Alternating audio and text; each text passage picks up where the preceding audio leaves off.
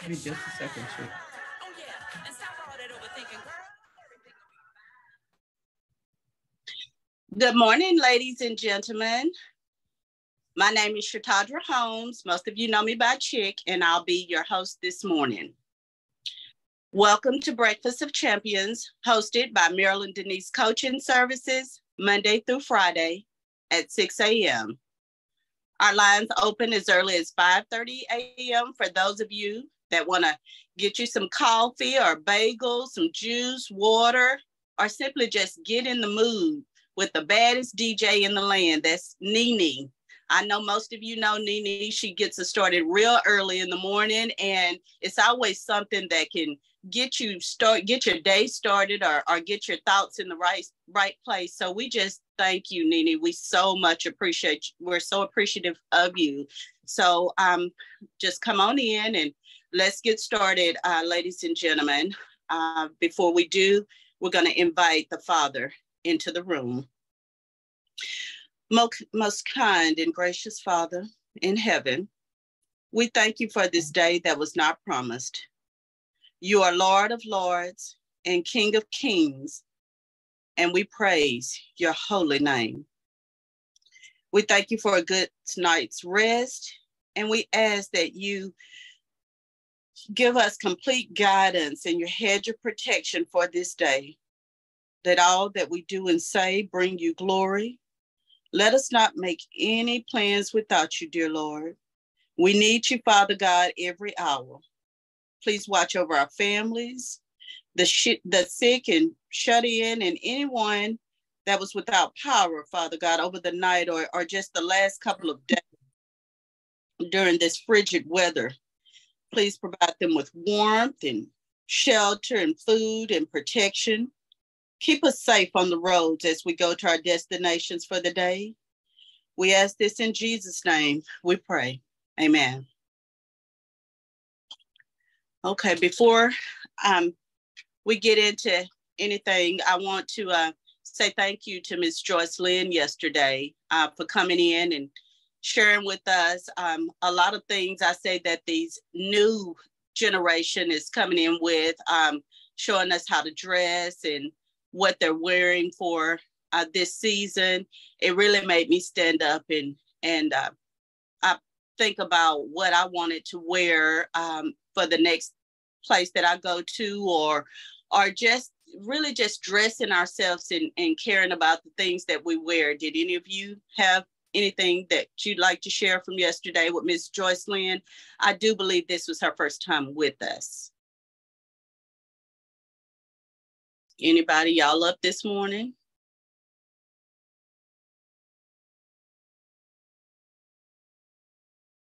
Good morning, Chick. Well, I would definitely say, a good morning to you, first of all.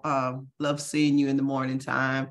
I know a lot of our ladies are probably out. The weather is still bad in some areas, but Mrs. Jocelyn did a wonderful job. You know, like you said, that was her first time coming in, but I think she was more excited than anything, you know, but just listening and thinking about all those different trends and, you know, because we want to stay as fly as we can, but, you know, what they say, make sure you stay in your lane or whatever, because I know some of that stuff ain't in my lane, but you know, we do want to look good, and we do want to represent also, you know, within Breakfast of Champions, wherever we go. Just remember, I always try to represent the people that I am around and the organizations that I'm around, you know, different things like that. You know, I never want to bring any type of, I don't know, a different look upon myself to say that I don't belong anywhere. I do belong somewhere. I got a family. I'm a mother. I have to think about I'm a mother. So I can't be out there dressing like the hotties and, you know, stuff like that. And but it was good to have those fashion tips on yesterday. And then also, I think, you know, I'm that person that's always thinking entrepreneurship. And I started thinking about individuals that may want to, you know, start their own blog. They may not be out in the forefront like many of us speaking out before others. But if you ever thought about doing maybe a blog or I think I lost Miss Chick. I'm still here.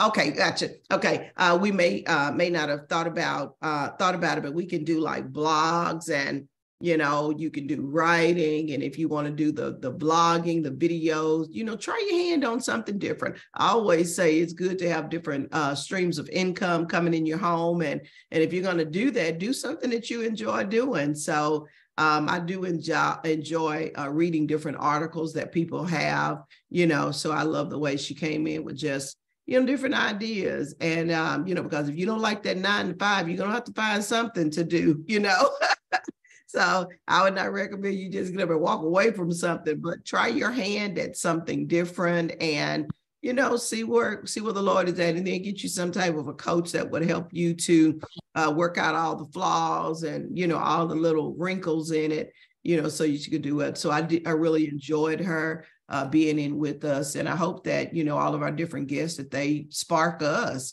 to want to do something different as well, or to look into your bank of, gifts to see what God has in store for you as well. So I really, really enjoyed that. And thanks for letting me share this morning. Yes, ma'am. When I got off the line, I asked my daughter Hope that TISD had closed down yesterday. And I said, I realized that your gifts and talents will make room for you. I said, and you've got a lot going on, and you found your niche. I said, it seems like it's something more that I should be doing. And so, yeah, on that entrepreneurship vein, in that vein, I thought there seems like there's something more that I can be doing. But right now, God has got me just in a quiet place as I embark upon my 50th birthday. I'm just in a quiet place, still talking to God and listening, which is what prayer does for me. And I say prayer because right now we're reading a book through our church on prayer by Philip Yancey. And so if I mention prayer a lot, it's just because that's on my mind and always in my heart, because to me, that's the communication between you and God. That's you're listening and you're also speaking and asking God questions. And I think it's okay to ask God questions. Many times I have asked God, am I doing what I'm supposed to do? Am I listening, and am I following your instructions? And then I wait quietly to hear from him, which makes me think of a question I thought of this morning when I woke up. How many of us do the right thing when no one is looking, when there's no accolades, no pats on the back, but just simply doing the right thing because it's the right thing to do?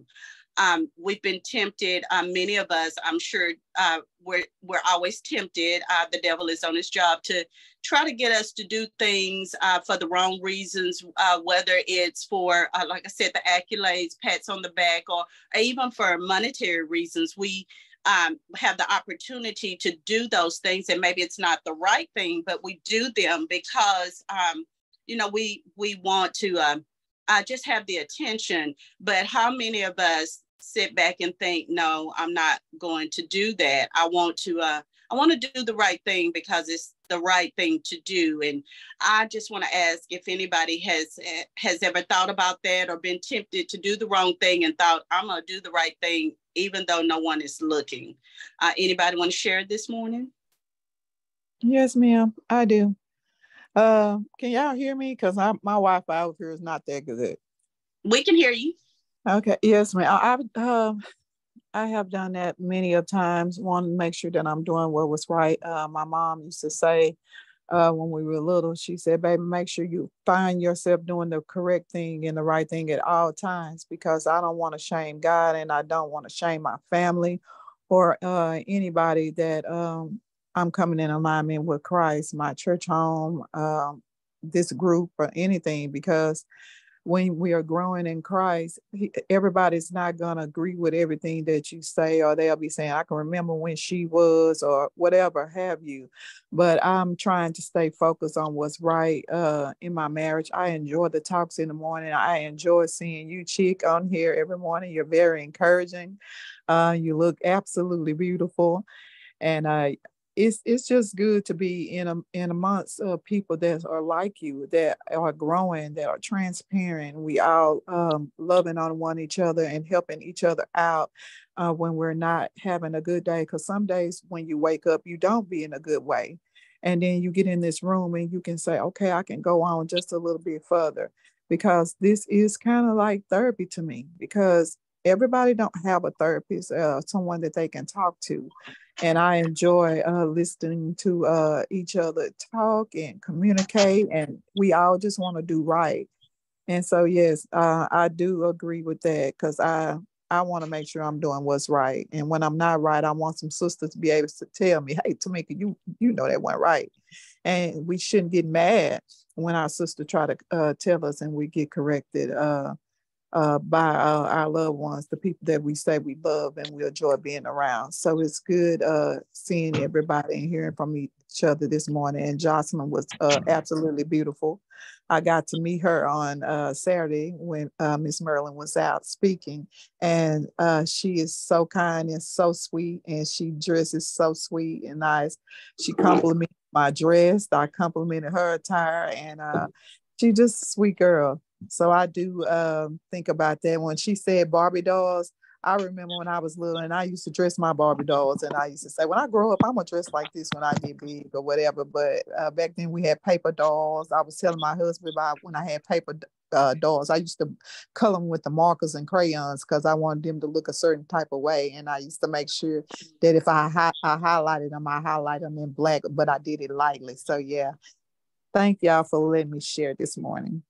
Well, thank you for coming on, and I miss seeing you in the mornings now that you're working in a different place, but you always dress nice, and I think that's a gift God gave to you. You decorate your home, make the different things for people's homes at Christmas and Valentine's Day and just different occasions, and I think that's a skill or a gift that God has given you. I tried that one time, and I don't think that was what God had given me to do.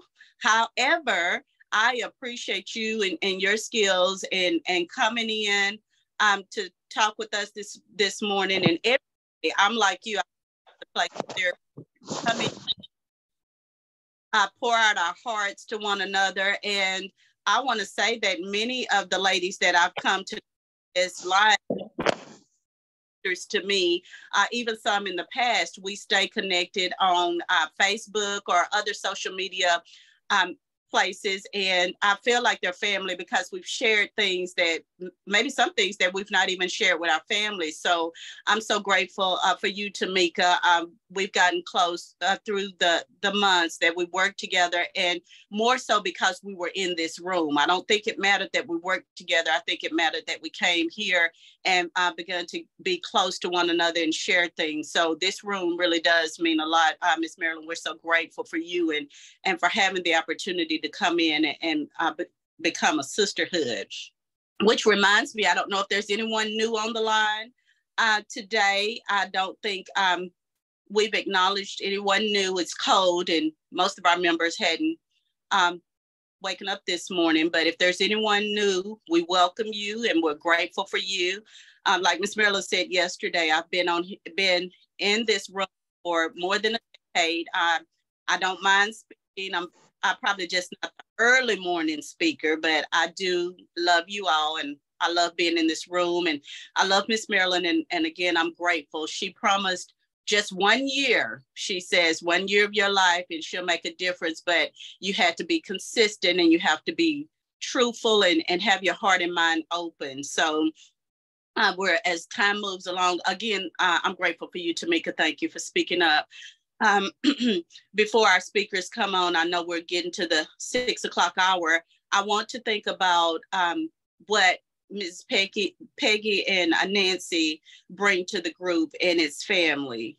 Families are important, and we want to be able to, I know that I'm really close to my daughter.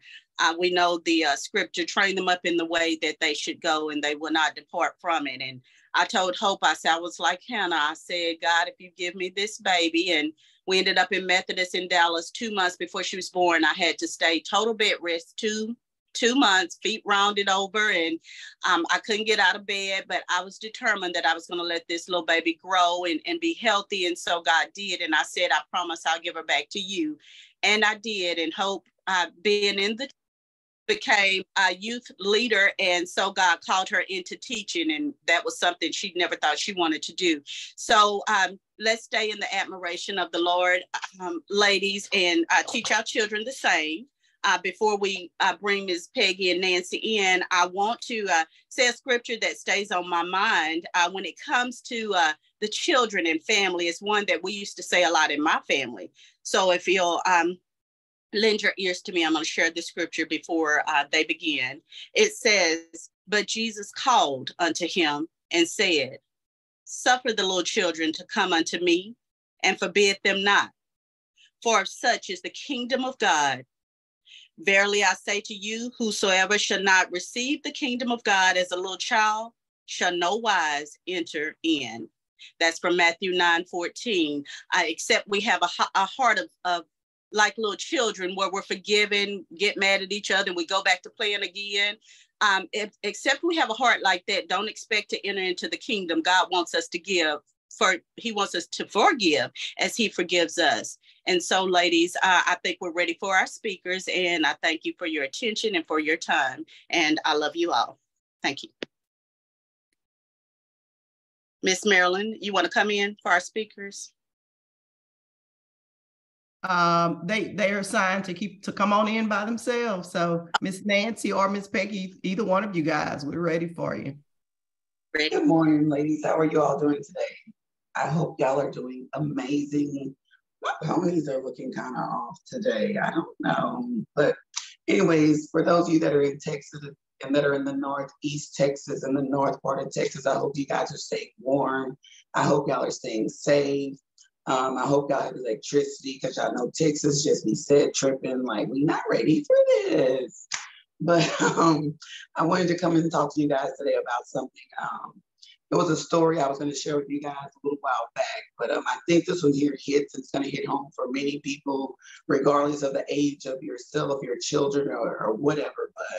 But today I'm going to talk about, of course, adding grace, because sometimes you know, we need to bring it down a notch in order to understand the word of God. We're all God's children.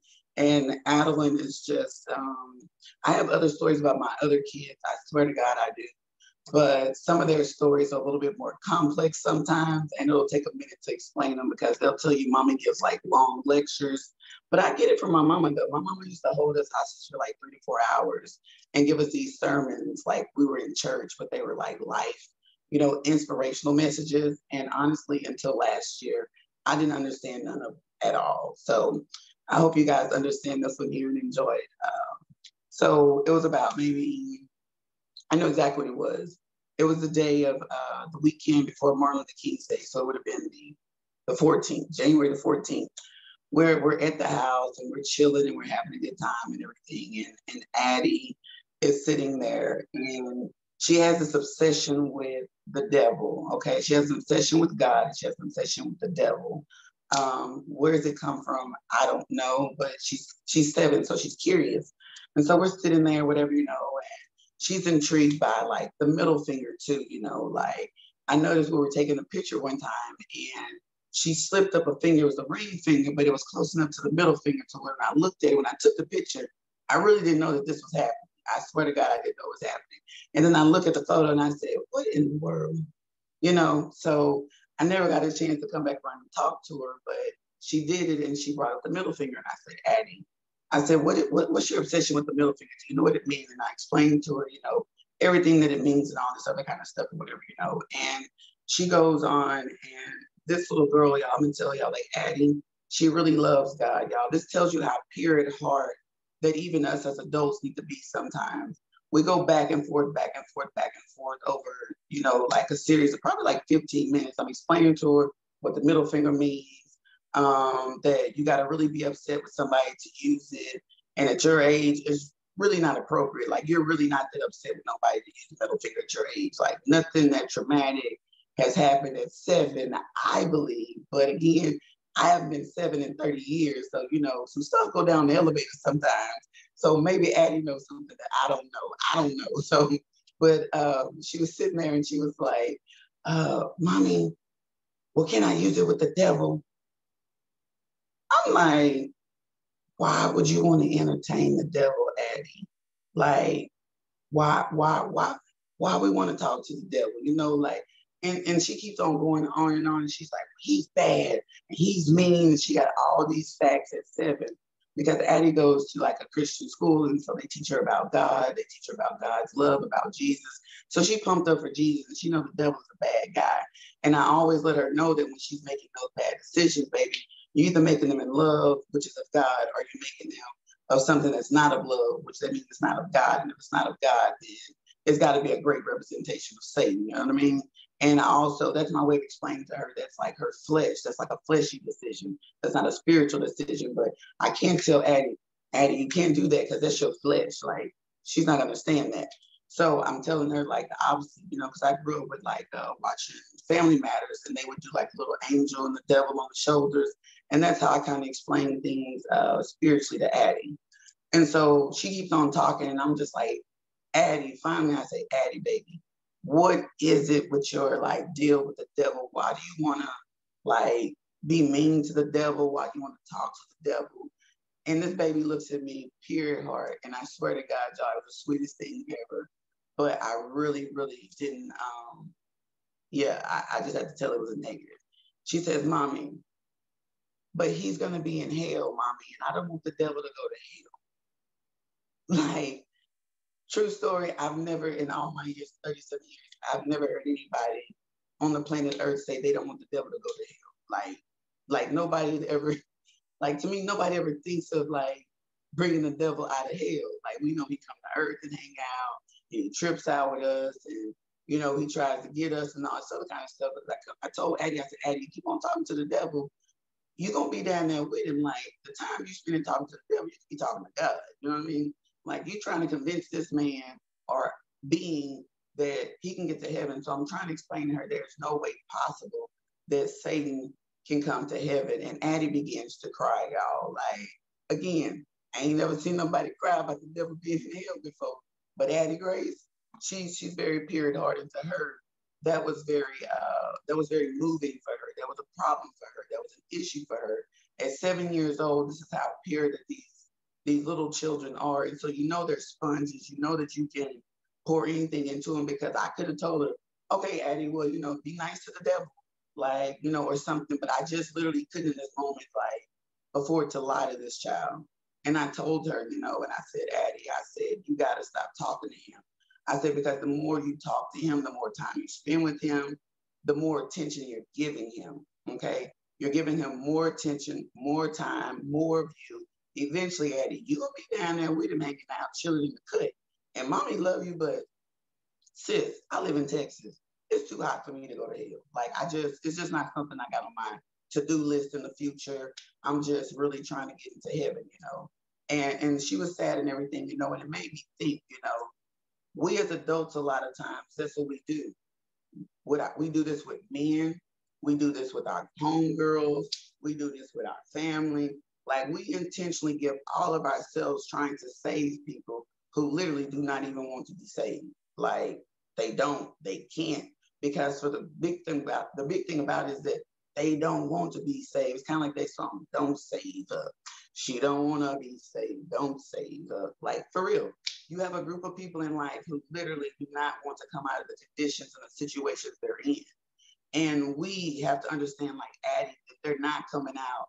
Like, the people that we're talking to, now, yes, they can come out, but they got to come out on their own. We invest so much time with negativity. We spend so much time in our head, even as adults. Like, we spend a lot of time entertaining negative thoughts. Like, if somebody tells us that we're pretty, we're like, no, we not. You want to argue and negate with somebody giving you a compliment. But if somebody call you ugly, somebody call you a B word, somebody call you anything derogatory, you sit back and you think on it. You know what I mean? You meditate on that word. Why? Why? Why do we not meditate on positivity? Why do we not meditate on prosperity? Why do we not meditate on things that are good and healing to our soul? Like, why don't we talk to ourselves like Addie's trying to talk to the devil, which I just hope baby girl ain't trying to talk to the devil this morning. She just does some of the strangest stuff. I love her. But it took me to a place because I was like, you know, to hear your kids say they want the devil to go to heaven too.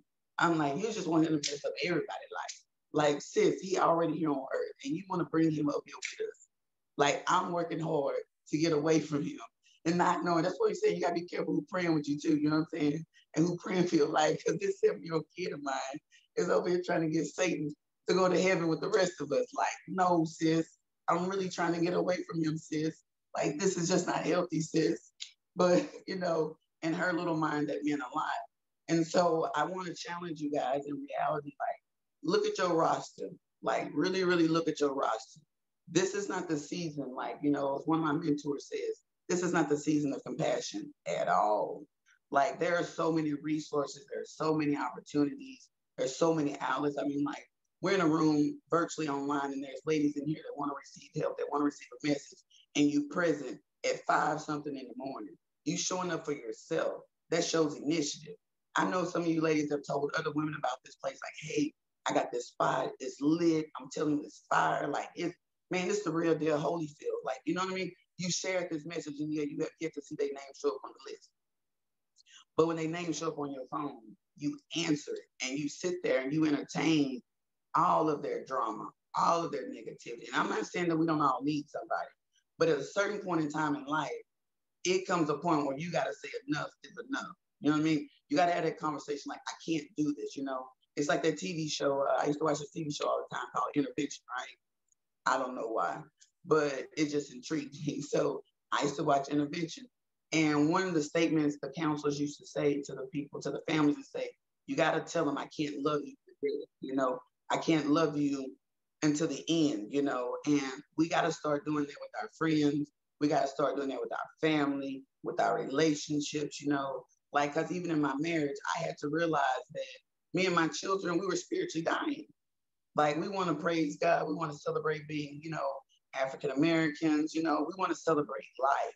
But it was the moment this man walked through the door, everybody's personality completely changed.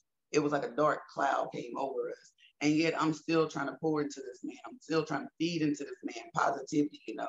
Now on the outside, he has the godly image because, man, look, my mama taught me that sometimes, you know, my mom, and I got an Amy, her name is Aunt Maddie, okay? Aunt Maddie like 75, 76 years old. And Aunt Maddie, you know, my mom always say, man, sometimes you got to put Jesus on the shelf. And Aunt Maddie say, man, God was doing God before you. So he know what he's doing. If you got to step out of character sometimes, that's just what you got to do. I mean, sometimes you got to set people straight, you know, and we forget that sometimes that even God gets angry. Like, we don't get angry like God. And I explain it to my kids too, like, don't walk around here thinking that God does not get angry. It's what you do when you're angry. You know what I mean? It's not the bad thing that you're angry. Emotions you're going to have when you're human, totally normal. But what you do when you're angry, and that's what it is. You know what I mean? That really matters, you know. And so, like, even with your girlfriends, you know what I mean, and your spouses and any relationship, if you got somebody that's pouring all this negativity into you, that you entertaining, like, you're not Jesus. You don't have like on an armor where you can just, you know, like throw them bows and block this stuff out. Like, some of this stuff is going to penetrate to you. And if you listen to the same thing over and over again, and something in your spirit just doesn't feel right, you got to speak up. You got to be, you know what I mean? You got to speak up, because when you're silenced, that's blindness. Like, you going along with their life, you entertaining their life, you're accepting it. Like, no, if you're in somebody's life, you should be there for a reason to make a difference, not there just because. Now, like Addie, now I don't know what type of difference she gonna make with the devil. You know, like, I'm actually currently reading a book that's called Outwitting the Devil. I think it's like an interview with the devil or whatever. So, you know what I mean? Because now Addie got me over here intrigued about, like, can Satan, can he go to heaven? I hope not, because bro, man, been starting a little bit too much trouble down here, and I'm just not really in the mood in my next life to be dealing with Satan. I just really don't want to. I mean, I don't have the time. I've given him enough time already, you know, like, I even tell people, like, it's kind of funny that people listen to me talk about God now, because I can remember there was a time when I was a true thug for Satan. Like, you know, I use the word thug because, you know, I taught school, and, you know, all the kids, you know, in high school, I started out teaching high school, so all the kids want to be hard, they want to be gangster, you know, and so I try to use the dialect or whatever. Some things are just catchy. And, you know, I call myself a hype man for Jesus, you know. People even ask me, man, why do you know, like they'll try to give me like names, they'll try to label me, you know, like spiritual, they'll try to say, oh, Nan, you're an evangelist. Oh, Nan, you know, you are this. Like, no, Nan is just Nan. If Jesus could be just Jesus, Nan can be just Nan, you know. I'm a teacher, you know, and I realize that I've come into my era. Like, I've taught in the field of education. I'm very grateful. It was wonderful. I enjoyed it. Very amazing adventure.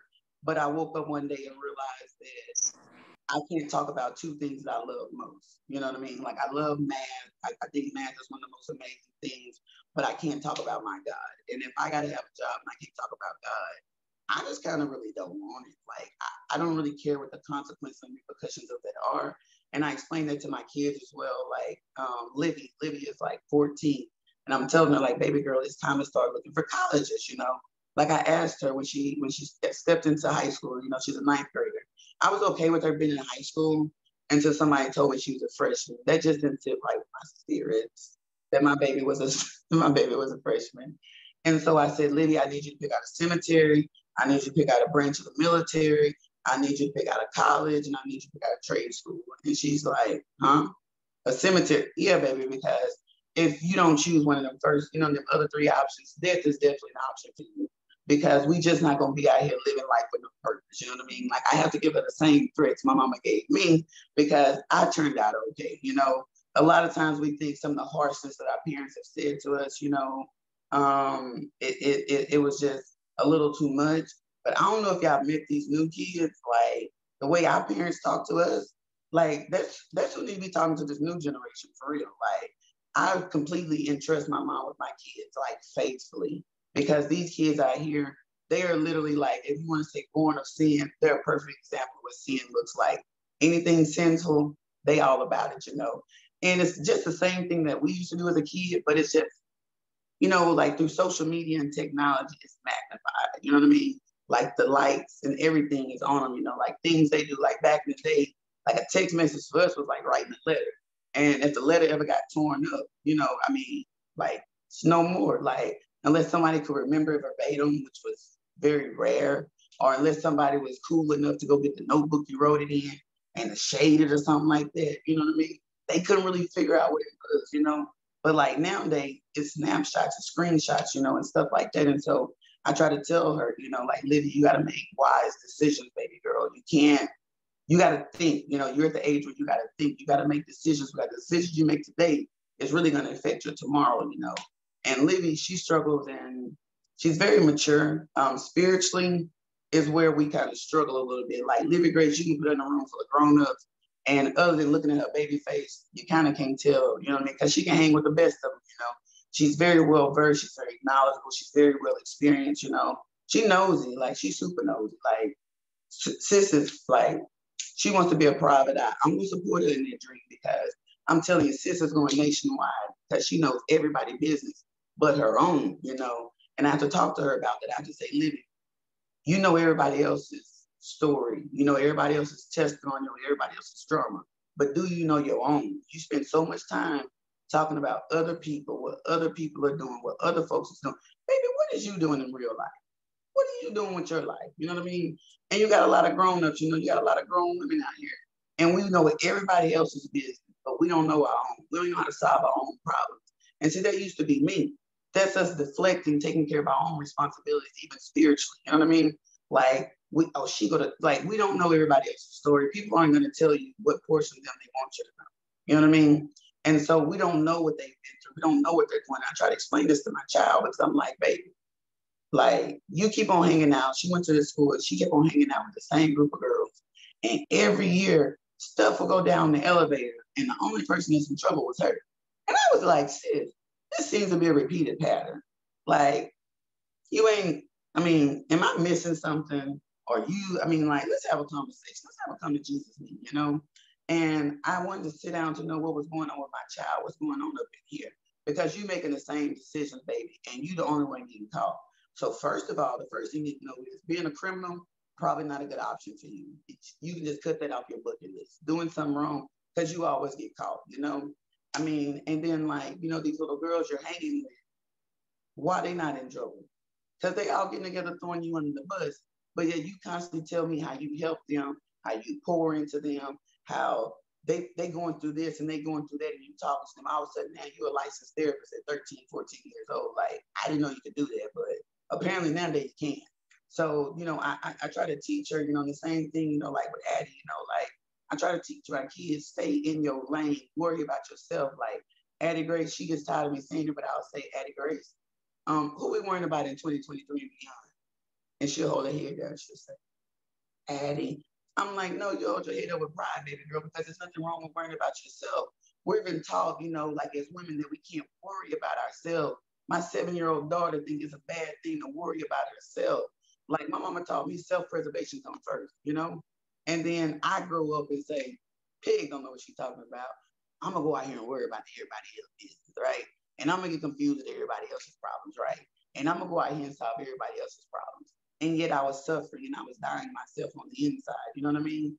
And so I want to say, like, yeah, if you got girlfriends, you got a husband, a boyfriend, a mate, a girlfriend, whatever, because in America, you can have whatever you want nowadays. Whatever it is, worry about yourself. Take care of yourself. Make sure that you do some self-care.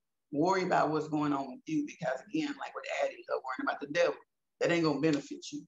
You can spend that time, doing underwater basket weaving. You need to talk to God, You need to talk to the positive things about yourself, And so, like, she get these colors and stuff at school, and so I encourage her, Addie, today we're going for a green. She'll come home with a yellow and say, Mommy, yellow is good.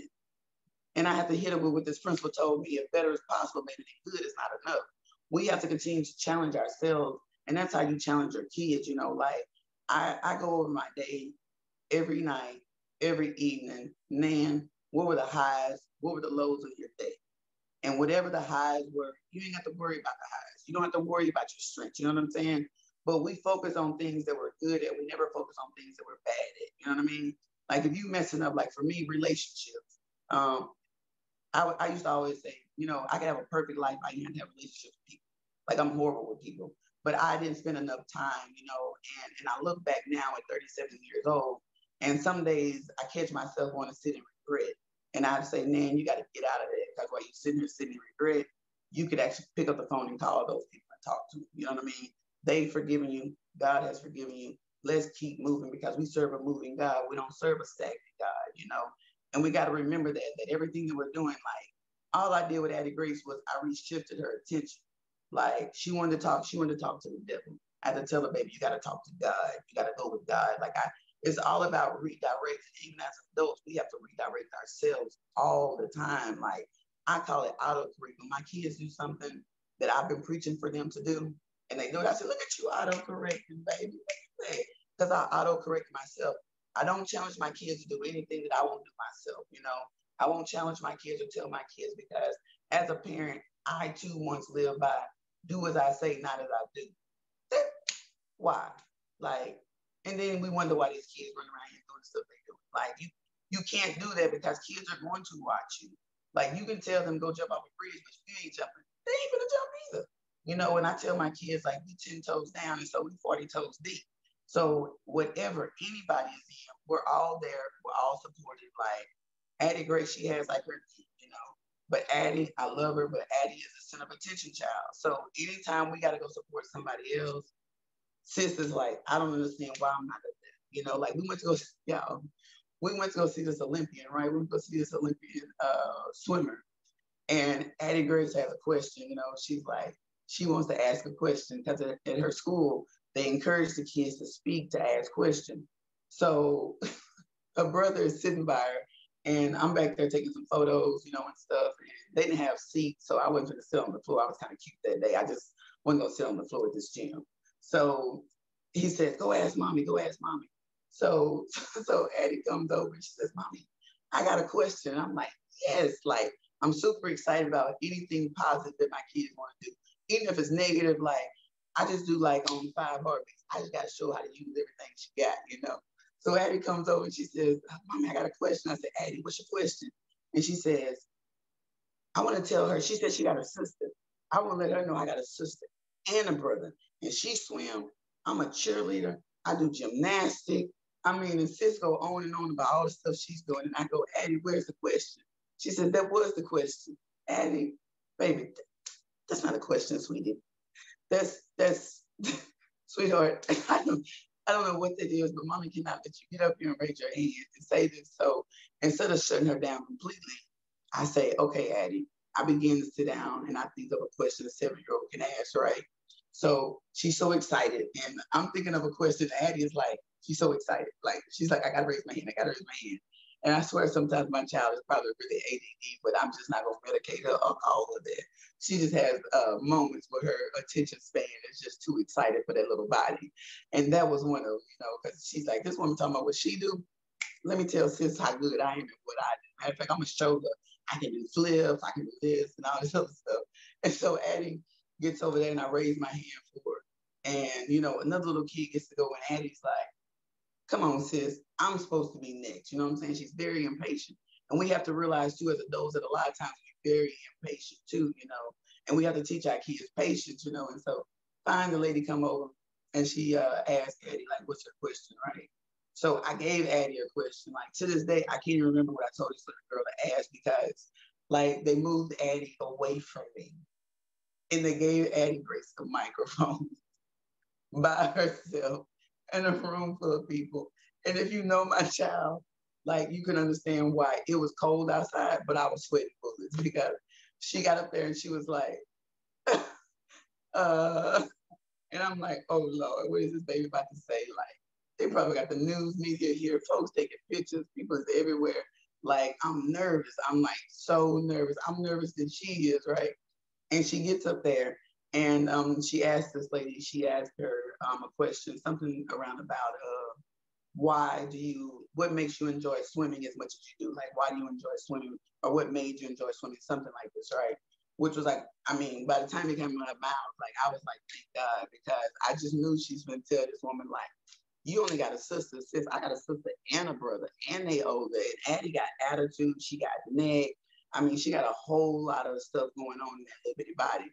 And she gets up here and she asks this question, whatever, and everybody is, like, yay, and she did really well. She gets up and she introduces herself. And I was very impressed. You'd be amazed, like, what happens to your kids when you, like, give them a little space, you know what I mean? So we can't, like, helicopter them, but give them a little space because the first thing Addie Grace does is, like, it's her mom, like, she be giving me, like, a lot of proud parents with all my kids. Addie gets up there and she tells them, hi, my name is Addie, or she says, my name is Adeline, and I'm 7 years old, and I attend school at Promise Academy. And I'm like, sisters represent for the 99 and 2,000 kids. Like, I'm here for it. And what's this question you about to ask, baby? So I get nervous, We have to trust that our kids are gonna do what we know they're gonna do.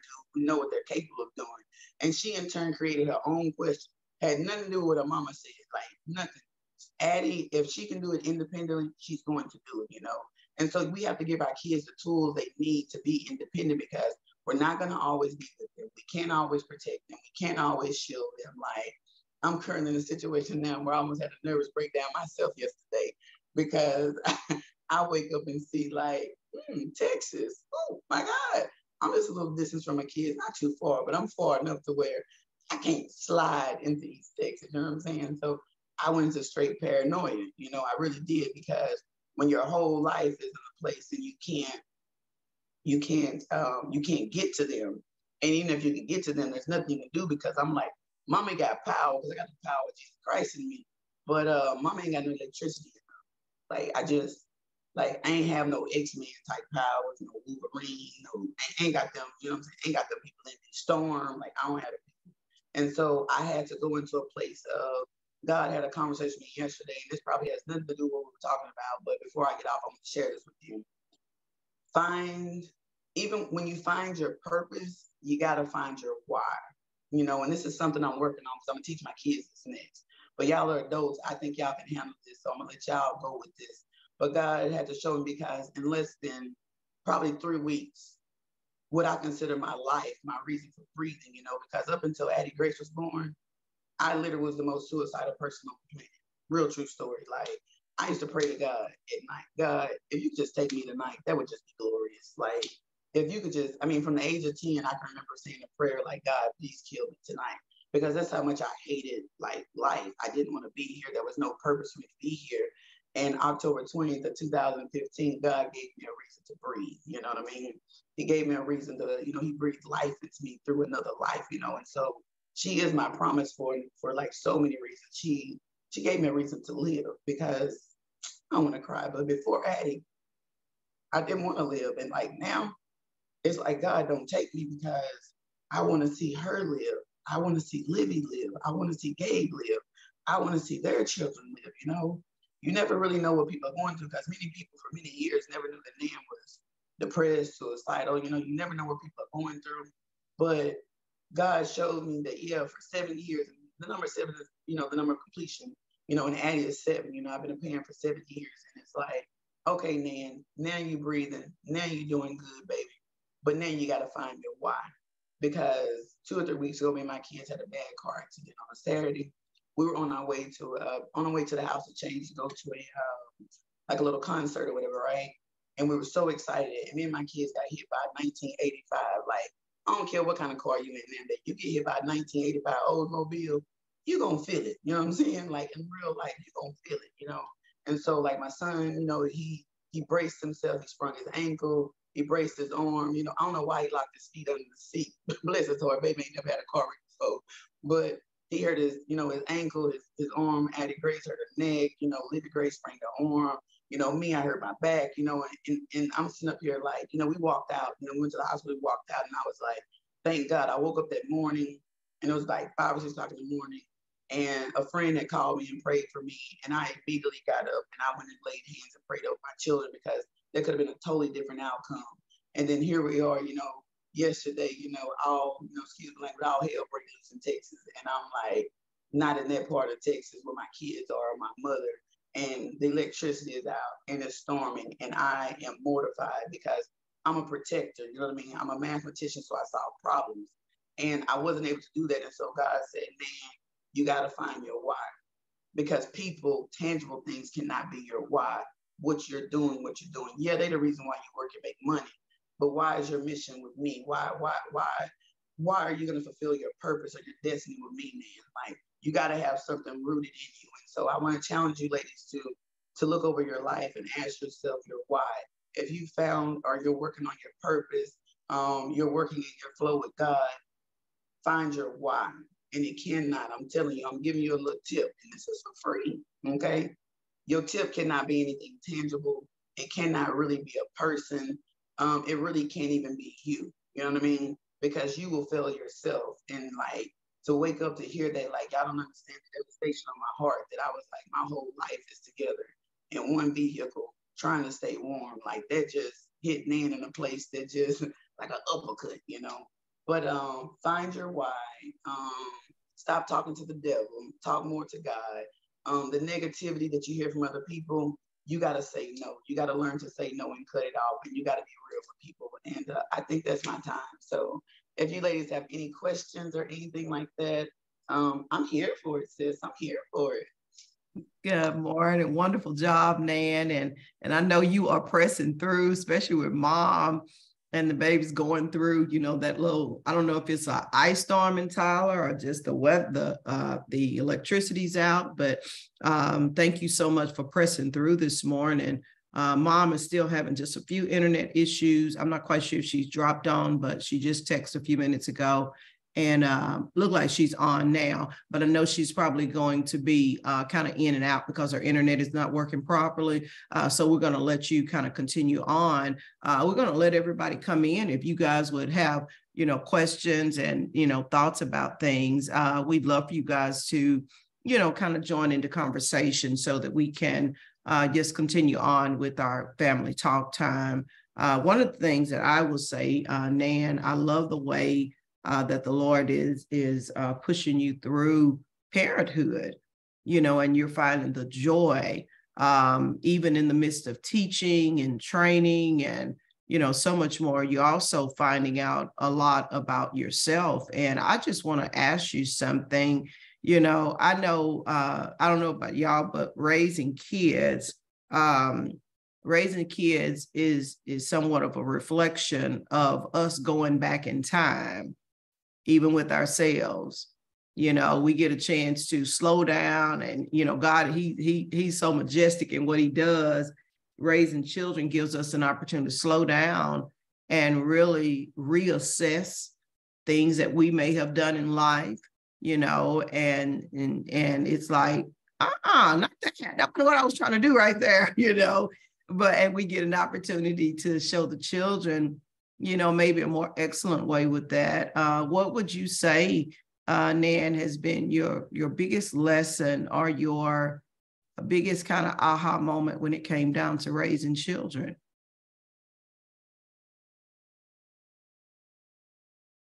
I think you're on mute. Understanding and realizing that they have their own brains from day one. Addie, of course, was a newborn, and so she is my full-on throttle. She's at the age of where I received my other two children now. So I've got to experience, 0 through, from birth through all the way up. Addie was 7 days old. That's pretty strange. All my kids came at the number 7.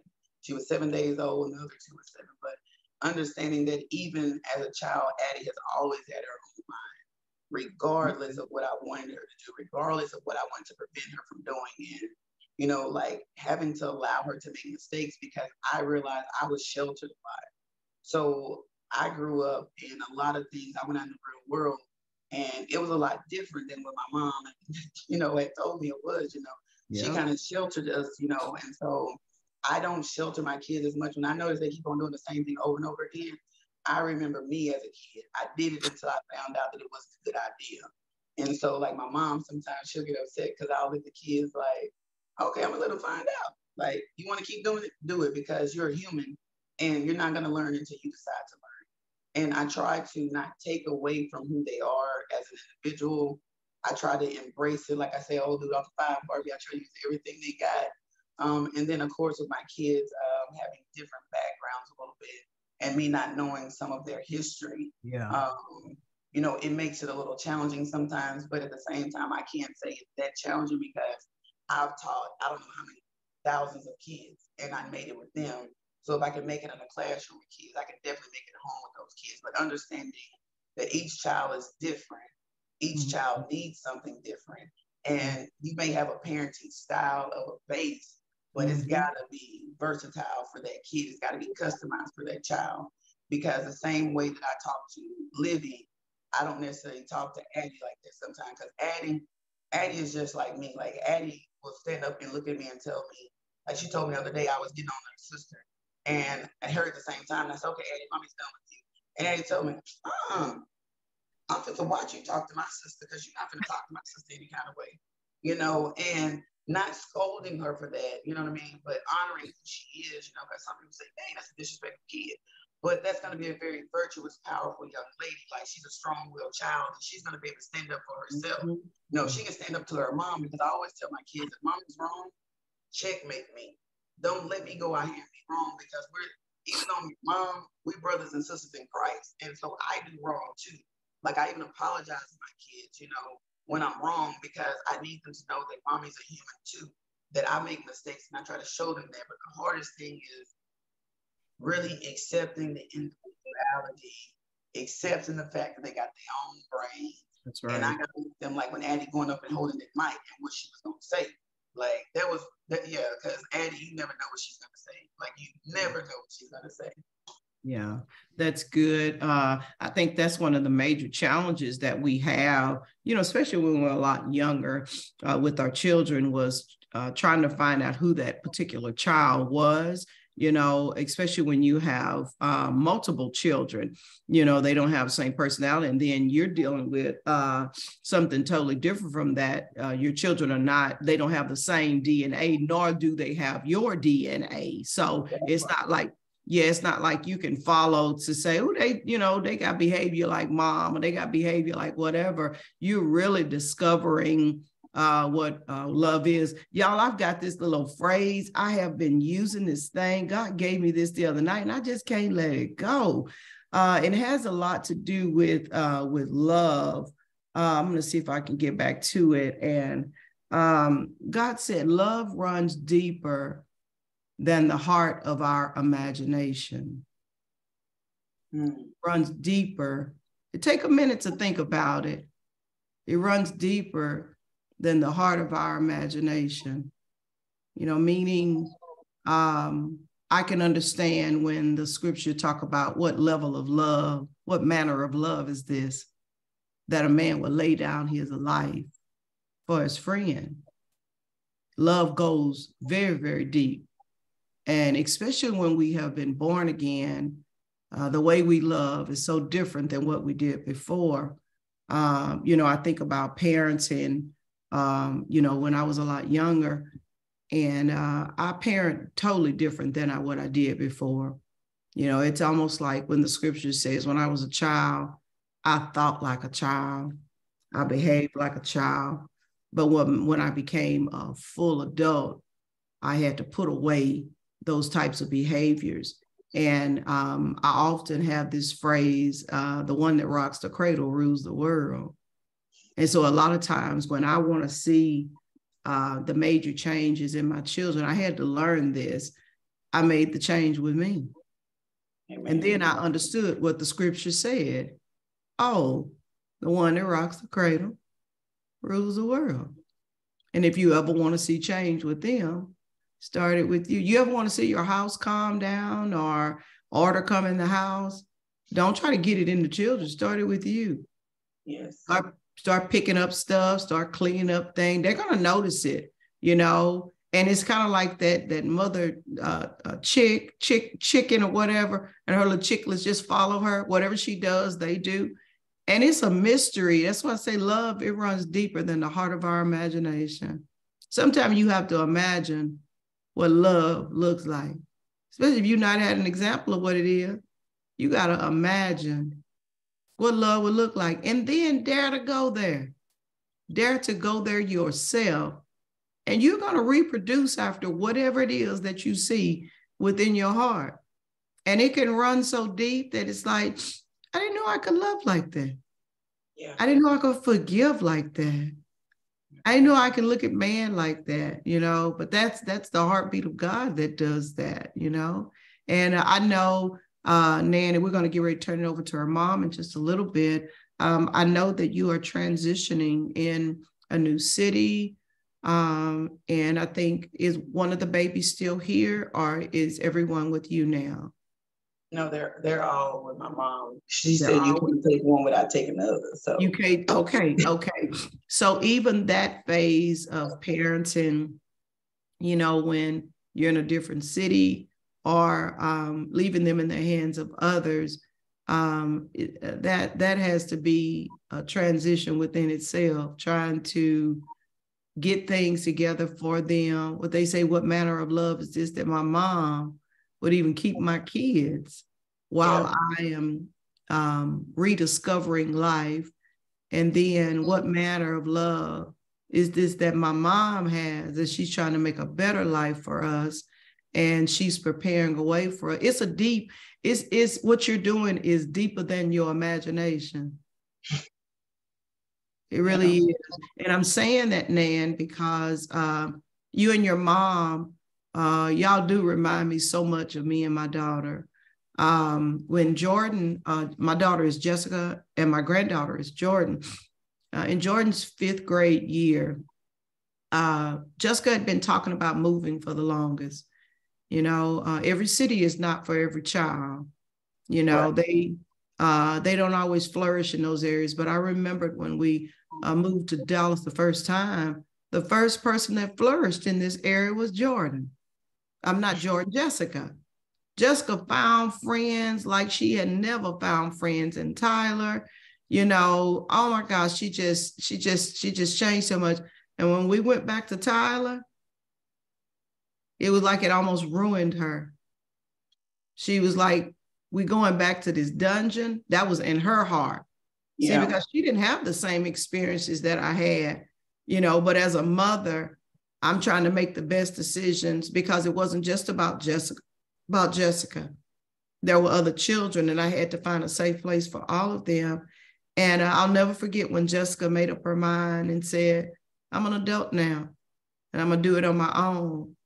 but Jordan didn't want to go just yet. Jordan was in the 5th grade, and we made a decision to allow Jordan. Many of the ladies on the line remember that we made a decision to let Jordan stay with me. She stayed with me her 5th grade year. And often people would say, they would have their own thoughts about it or whatever. But my thoughts are, me and my family, we do life God's way. Amen. We don't do life the way everybody else does. And if my daughter needs a fresh start, I don't want my granddaughter in that just yet. I want her to get settled first. And but believe me, when May came of that year, Jordan, no, I had to start preparing her in April. Jordan, start packing up your clothes. Mom is coming to get you the day school is out, And Jordan, boy, she was, oh no, Granny, because she had developed friends there. And it took a minute when Jordan left to get her bearings in this new city because she loved Tyler so much. But after a while, she got there. I ain't going back. Yeah. She's not going back. And just a little bit, because I don't know if I just want to ease your heart this morning and ease Mom's heart to let y'all know that things will work out. They will work out very well. Jordan has a level of confidence within her of love because we did shelter her, so I hear you when you say Mom provided a level of shelter around y'all that, maybe it didn't give you an opportunity to experience the world, but that was the reason for the shelter. We had already experienced enough, for you guys. But let me tell you how it is paying off. My daughter is 35 years old now, and there are some things that are going on around with their peers. And I've heard all 3 of them come back to say, well, Mama, we missed that. We didn't go through that. Mm-hmm. And all I could think about was they didn't understand it while I was doing it, but they understand the reason now.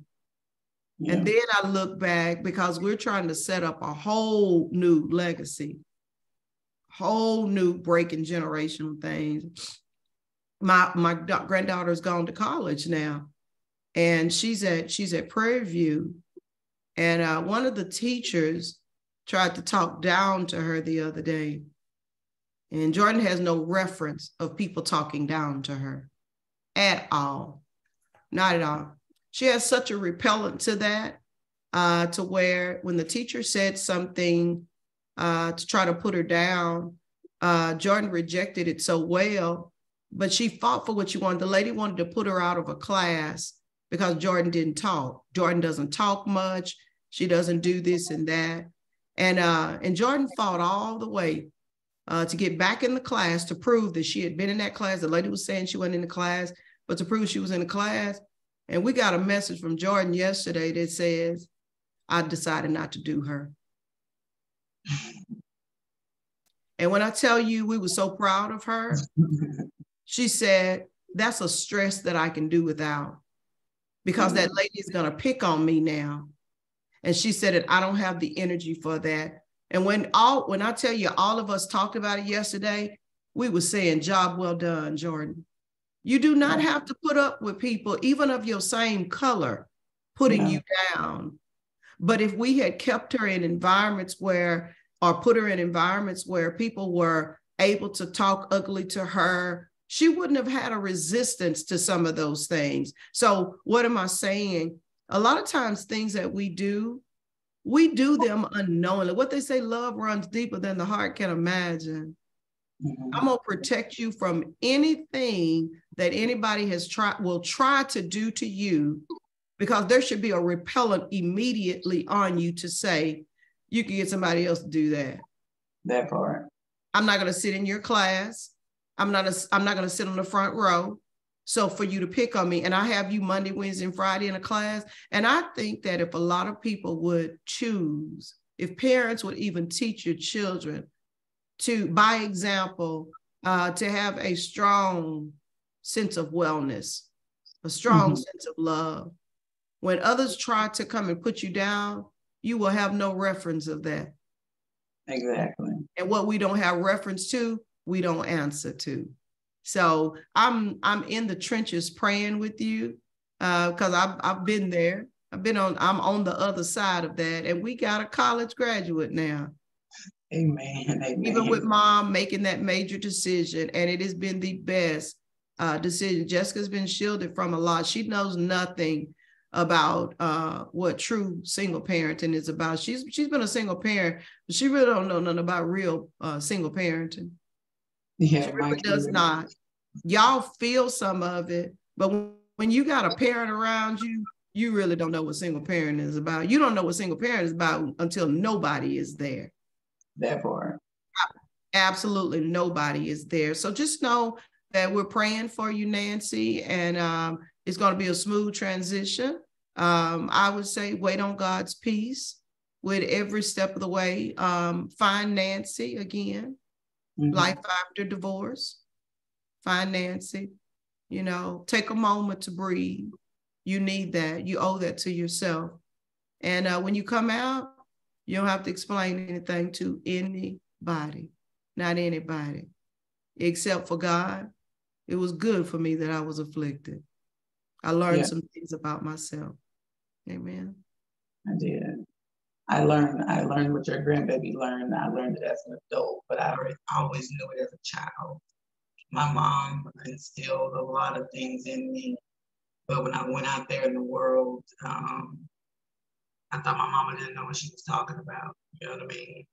I thought my mama didn't know what she was saying, and I thank God for her because I'm still standing today because of her. And so even in here, when I listen to some of the other women in their relationships and not understanding their mother, not understanding your mother means you also don't understand a part of who you are.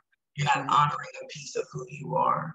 And, to encompass such, my mom is a very large woman in real life. Like she's a big, big woman, but to,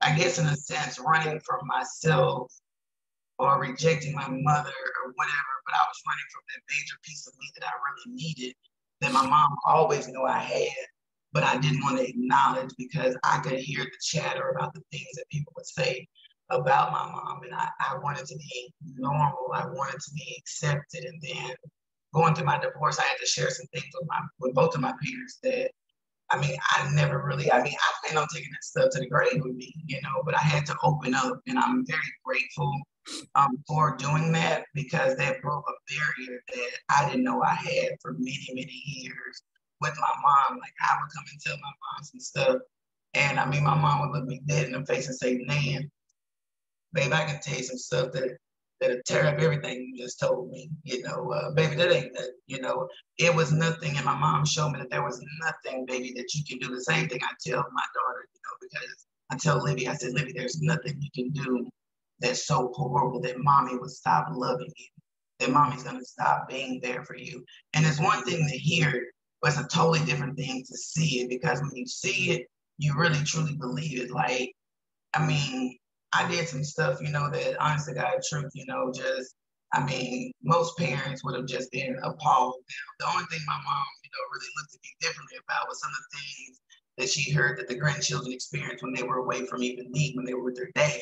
Her and my daddy both looked at me like, soon as we get up out of here, you'll never talk because you're not even keeping the grandkids, you know what I mean? And so I am so grateful for the type of mom that I have, because I tell people, like, my mom is my co-parenter, and she's the greatest co-parenter, to even go through a divorce. Like my parents, if you were to see them, and my mom has been married for years now, her and her husband, I love Tim, he's a great guy, you know what I mean?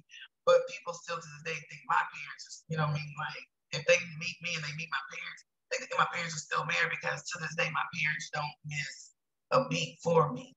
Like even through my divorce, going downtown, my parents, they was both there. And then my mama did the talking, but my daddy was there, whatever Peggy say, And I thought that I would have that as well, and with my ex. And a lot of times we look for certain people to do certain things and to be in certain places.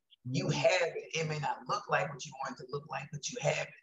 And I had it all along. Like I had it in my mom, for my kids to go back into the school year. Like because I'm that one kid, my mama tell you, Nan is not gonna ask for help. Like Nan is gonna struggle. She's gonna figure it out. She's gonna thug it out. I'm not gonna come ask you because I know how hard my mom works for her money. You know what I mean? And I know my mom is always taking care of me. You know, like at the age of 11, you know, I haven't asked my dad for $1 since I was 11 years old because I asked him for $20. Like, bro, you only got to pay $20 a week for lunch. And you can't do that. And as an 11-year-old kid, I told my daddy, I said, I can get more than $20 from a man. That's okay. You ain't never got to give me another dime. I never went to my mom again and asked her, hey, mom, you know, because I didn't get free lunch because my mom always worked. So I didn't go to my mom and say, Mom, let me have some money so I can eat lunch. But I ate, and I ate good every day. You know, all the way through school, you know, I always figured it out. And I've always been that kid. And until I became a parent, I never tapped into it. And even now, I tapped into my mom at 37, not because I needed her, but because my children needed her. I love my kids so much that I don't care what other people think. Like, people are honestly mad at Nan because I'm using my own mom. Like, y'all don't have access to Peg my whole life. I've shared my mom with you my whole life. And one season, I need my mom. Like, I literally need her. You're mad. Well, that's your problem, you know, because I called my mom one day because I heard some stuff, you know, from different people. So I was not in the city with my mama. Trust me, I'm 37. I'm still scared of my mom. So I called her and I'm like, so Mom, is this something we need to talk about? You know, like, are you telling people this? She was like, man, I don't know what you're talking about. And then all of a sudden that Peggy comes out. She was no longer my mama. She's like, if you're going to run up on me like a grown woman, I'm going to treat you like a grown woman. Because if I got something to say about you, man, I'm going to say it to your face. Baby, I ain't said nothing about you. So don't come and be like that, you know. And she began to talk to me and tell me, this is why people are feeling this way. She says, man, when you're going through stuff and people don't understand, she says, man, I don't tell people where you at. I don't tell people what you're doing. I don't they make up stuff. Yeah, she said, I just let them assume. And she said, so they coming to you with assumptions, baby. And I always told you this, you make an assumption to make an A out of you and them both. And I said, okay. And that was the moment that I knew my mom was on my team. Like, I knew I had my mom. One prayer I'd always had my life because I just wanted my mama. And I go freely now. Like, my mom knows every move that I make. My mom knows everything that I do, good or bad, right or wrong. And she supports me. And that's what I tell my oldest. Baby, if you tell me what you're doing, I'll know what you're doing. So at least you got a defense mechanism to protect you. But if mama don't know, mama can't protect what she don't know. Protect you. You know, and so going through what I went through, you know, like, I mean, I got people that my mom has helped, you know what I mean, for years. I got people that my mom offered the same thing she offered me. And you thought she was trying to take your kid, or you thought she was trying to raise your kid her way or whatever, you know? And then you got people that's like, because I don't, like, I rarely like get into a bind where I'll say, Ma, I need you to shoot me some money. If I do, I literally shoot it back to her the same day, if not 2 or 3 days later, because I know how hard my mama worked and my mom had my kids, and I can survive off of less, you know? And so I try not to take anything from her, but people will make assumptions, like me trying to rebuild my life, start my life. Like, majority of my family live in the state of Texas, always have, always will. And I assume, you know, and like they think I'm rude because I'll tell them, I'm like, y'all still stuck in the South. Y'all don't know that Texas is free. Like, they can't even let us free. We can leave the state, you know. And my mom, one thing she told me going through my divorce, she was like, Nan, I'll never tell you, you know, my mom told me that this city is big enough for the both of y'all. If you don't want to go, baby, if you don't want to stay here, baby, I support you in whatever you do. And it's a roster of people that's mad because my mom support me and wanted to be me, because I told my mom, I said, Mom, for 37 years, I went from your house into a house with a man, and I've done everything that everybody wanted me to do. I have yet to even know what I want to do. And my mom has given me a chance to know what I want to do, know what I like, know what I don't like, know what I love, know what I don't love, you know, a moment to just find me again. So her with my kids, you know, like, we all bundle up and, you know, I'm like, hey, I shut my house down. Hey, I'm going home to mama. We all going to bed, you know, like, we getting me and my kids in the bed together. But for my mom to support me in this season, I can't explain, you know, and a lot of women don't understand that if they would be more open with their moms, you will receive the same thing. Because if you got a mama who's good to everybody, you got to know how grander she's going to be to you. And I've always just had a resistance with my mom, you know. Like, I never thought that my mom, because my mom's always let me figure stuff out, but that's because that's what I wanted to do. So if I wanted to bump my head, Peg say, well, go on out there, then you're going to go all the way around to find out all the food and tile on Broadway. Go on out there. You know, or she'll say, man, you got to go all the way around the world. And I woke up one day and I said, I'm tired. That was the notion of me getting tired of myself. I had to get sick of me before I made a change. And I got tired of going all the way around. I've been in Tyler my whole life. I left, I came back. All the food still, all the good food is still on Broadway. It's a true story. So I don't, you know what I mean? So that tells me that, Nan, trust your mama. And at the same time, that allowed me to transition my trust to trust God even more. You know, because my mom is leaning on God. You don't think that your mama leaning on God, you don't think you can lean on him too? He big enough for the both of you, you know? That's right. And I didn't know that my mom, like, I mean, this is a true story. Like, I thought my mom was like, because she's such a realist, you know, I didn't know my mom knew God like the way she knew God. You know, like I got older and I knew, but becoming a single parent myself, which, yeah, you're right. I'm really not a single parent. That's like, right. That's right. If you got your mom on your team, hey, you totally not a single parent. You barely even a parent in real life if you want to know the truth. Because Granny gonna set them roots, you know. And I even told my kids, I said, the season that we're in, you know, I gotta go and take care and prepare some things for us to come. That's and right. Said, but what y'all need right now, because mommy has coddled y'all, because after the divorce, like discipline kind of, you know, through the divorce, discipline went out the window. So I was really gentle to my kids. I started gentle parenting and they kind of got out of order. And I told them, like, that's okay, because I'm trying to tell y'all, like, my mama raised me. And when I step out and leave to go to work, and y'all do the stuff that y'all doing now with her, oh, sis, bruh, her's gonna break you off a new one. And she does, and I said, don't call me. Don't call me telling me nothing that your grade don't did. Because whatever she did, you needed it. In real life, you needed it. And we have to understand that if our parents raise us, then we're alive and we're successful. And not man successful. We gotta understand that man's success and God's success are two totally different things. That's right. If you are a true woman of God and you walking in your work and you walking in with your God, like it don't matter how much money in your bank account, how much money in your pocket, God got you. If you got faith and you believe it and you living for Christ, your mama did a hell of a good job in real life. And don't discount and say, my mama just did bare minimum. No, your mama did what she needed to do because that's all she had to do. Like in the state of Texas, like I'm talking as a parent who took classes. The state of Texas tell you what the minimum standards are for a kid. And I'm telling you that if you're still alive today, your mother is the most amazing woman you know. You should give her a call today and just tell her, mama, I thank you. Because your mama did some stuff that she didn't have to do in order for you to still survive. My mom did a lot of stuff. She shared a lot of stuff she didn't share. You know what I mean? But me going into that situation myself, I'm getting a glimpse because my mom is still shielding me. I still don't get the full throttle of what my mama had to experience. And my mama tell you, I keep the, you know, even when I was married, she'd say, man, I keep my grandkids because I give you a break because nobody ever gives you a break. You know what I mean?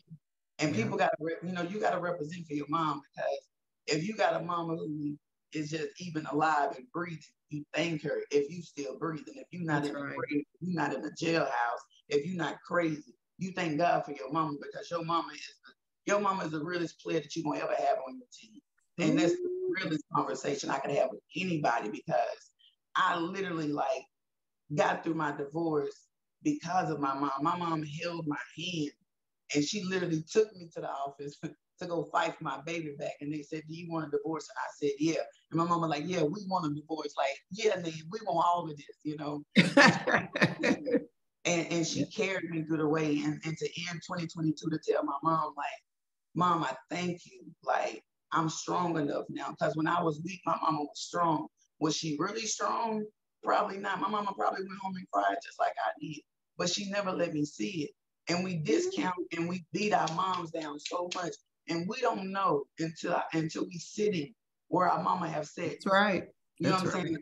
Of how much our mama, like when you say that love goes deeper, a mother's love, bro, that's deep, deep, deep. Like you can't define a mother's love in the language of the words that Webster have created. It's unfathom how much a mother can love you because my mom loves me more than I love myself in real life. You know, I mean, she represents like a different type of love, like, you know, and if you got a mama, like when people say things about their mom, I'm like, I pray that God gives you enough time, your mom enough time so you can really meet that woman. because you don't know her story. You know what I mean? You don't know why your mom is the way that she is. Like, I know why my mama snap. I know why she go off sometimes. You know what I'm saying? But at the same time, like, I don't know all her story. But for my mom to wake up and to smile every day, sis put on her lipstick, she put her earrings on, she blinging, you know what I mean? And my mom could have, like, my divorce, like, literally, I've never seen my mom age. My mom has always looked like she was 29 and fine. That's her nickname, 29 and fine. I saw my mom age, and I saw I did that. And I can remember calling my mom, being so frustrated in my divorce that I began to take my anger out on her. And I could hear that whimper in my mom's voice. And I said, "Nan, you hurt your mom." And I cried, because to hurt your mom, that's like the ultimate no-no. That's like that hurts, you know. And I tell my kids, like, don't hurt your mama no matter what. Not because I'm your mama, but because that's your number one rider. Whether she want to show up or not, she gonna be there and with bells on. You know, my mom, like, somebody threatened to put a bullet in my head just in November, I think it was. It was like October, November. You know, I had a prophet tell me, you need protection. I literally leave from talking to this prophet, and I go to Walmart, and just so happened Peggy at Walmart too. I didn't even know it. And this man pull up on me, and he threatens to put a bullet in my head. My mama don't care. Like, this man don't know, like, I'm going off. He mentioned a gun, so I backed up. Next thing I know, here come Mother Dear. You know what I mean? Queen Mother gets out that car, and she tell Walmart, y'all need to call the police. And I'm looking like, y'all probably better call the police, because what she's saying is, she finna shut Walmart down. And she told him, I'm finna shut your whole establishment down. And you know what I mean? Because that's how big a mother's love is. Like, this man talking about shooting her daughter. My mama like, I don't care what kind of gun he got. I'm finna run up on him, because, sir, you're not finna talk to my daughter like that. My mother would literally die for me. My mother would take care of my kids for me. And so even with that storm, I was so nervous. My mom telling me, "Man, push come to shove. I mean, the hotel's filling up. Me and the kids would just sleep in the car." I'm like, what in the? And something said, "Nan, your mama got you to where you at, right? Your mama's 62 years old. Like, if your mama made it 62 years, she know more than you. And if you said you trust your mama with your kids, you can't question your mama with your kids." So I didn't call her to question none of her decisions, because I didn't want to make her feel any type of way, because I said I trust her. And if you trust somebody, you can't question this person. And if it's your mama and your mama took care of you, you gotta know she's gonna take care of her grandbabies. That's right. I think y'all love y'all grandbabies more. We do better with them grandbabies than we do with our kids. That part. But yeah. Excellent, excellent. You know, that kind of reminds me, leading up to our mother-daughter tea, that's the stuff we're going to be talking about, because I think there needs to be some mending of the hearts, because some of the things that you're saying in here, there are some ladies that are experiencing those things with their mothers, and just not understanding how deep love goes. Let me tell you something. Love goes deeper than the heart can imagine, even when a mother puts a child up for adoption. True story. True story. Love runs very deep, because if that mom knows that she cannot take care of that child, that's a mother's instinct, you know, that you want that child to be safe. You want that child to be well, though the child may not understand it, you know, down the line or whatever. You know, but I think it's a very selfless act to do that, and to literally, you just don't know that child, 37 years old, that mother still cries herself to sleep at night, because she had to make a decision like that. Y'all, we got some conversation. We're going to talk about it at the mother-daughter tea, and I can't wait for you guys to jump in. But Nan, thank you so much, you know, for your transparency, and I love you know, what God is doing with you and your mom and the grandbabies and all of that. I just say, relax and enjoy the ride. You know, God is he's going to put the pieces together, and he's going to bring understanding. And oh my God, it's so much, because I know what God did with me and my daughter. Now I have boys, and I'll go to hell and back with them boys too. I'll never forget, and we're going to bring Miss Peggy on. I'll never forget, before we left Tyler, not Tyler, Dallas, literally 2 weeks before I had already made it back home, and I'm at the job. I've transferred to a job in Tyler, and I get a phone call to say, that my baby son, has a child on the way. On my job, they found me. And, you know, I'm having this conversation and I'm thinking, nobody gets left behind. So I go and I make an appointment to meet with the mom, you know, talk to her. We had lived in the same apartment complex. And so I'm not saying that it couldn't be. And y'all, I did everything I could. I didn't even know for sure if this was my son's child or not. I took her shopping. I made sure she had the things that she needed for the baby, because we're in Tyler now, you know, whatever you need. Devontae, we were there when Devontae was born. So when we get to the hospital, no, I think I was still working there. I was still at UT Southwestern in Dallas. And we get to the hospital. She's at Parkland, which the hospitals are next to each other. And we go over to the hospital. Now, mind you, we have no reference of violence. Me and my children, we don't have any reference of that. The grandfather comes to the hotel and he tries to make a threat toward my son. And though at that particular time, he couldn't get to my son if he wanted to, but it was a warrior that rose up in me. And I told this grown man who had literally jumped on the wife's new husband in the parking lot, I don't take lightly to threats. Yeah. And I meant what I said. You do not put a threat against my child, not a child I brought to this earth. You don't put a threat toward my child. And I think that man had bullied his family so much. He wasn't used to people standing up to him or whatever. And I told him, I said, don't you forget what I said. Don't you ever make no threat toward my child in any kind of way. I still to this day, Devontae is 21 years old. And then turned out the young boy was not even my son's child after all that time.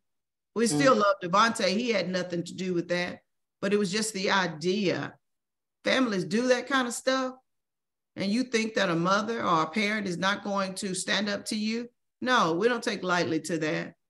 And I'm not the one to be bullied with people, because the very moment you let people think that you're scared of them, they will start doing crazy stuff. So I think that God has probably given us a mantle, you know, of a tough exterior to where people just don't mess with us, you know, because we really don't know what we would do, because love runs deeper than the heart can imagine. Amen. We got a story behind that phrase there. I don't know why God gave me that, but we're going to have a story behind that. So, Miss Nancy, thank you so much. We appreciate you. Continually praying for you that God will ease your heart while the children and mom are navigating through this tough season of winter, you know, and just knowing this too shall pass. It will pass. Will be over with next week. You know, it's Texas. It'll be over. Amen. Yeah, it'll change right now if it wanted to. So thank you so much, Miss Nan. Mrs. Peggy, it looked like Miss Peggy is boxed out in the car this morning. Do you have electricity today, Peggy? No. No electricity. No electricity. Good morning. Good morning. Well, I figured Dan had done enough. So, everything just started going across my head, and I was like, wow, nothing else needs to be said. But I come to you all this morning. I think about a lot of things, but I had two daughters. They're like almost 7 years apart. They both are different. They're very different, but I'm still that one mom. So I wanted to tell you all a little story about the friends that they can come across and the jobs that they can come across.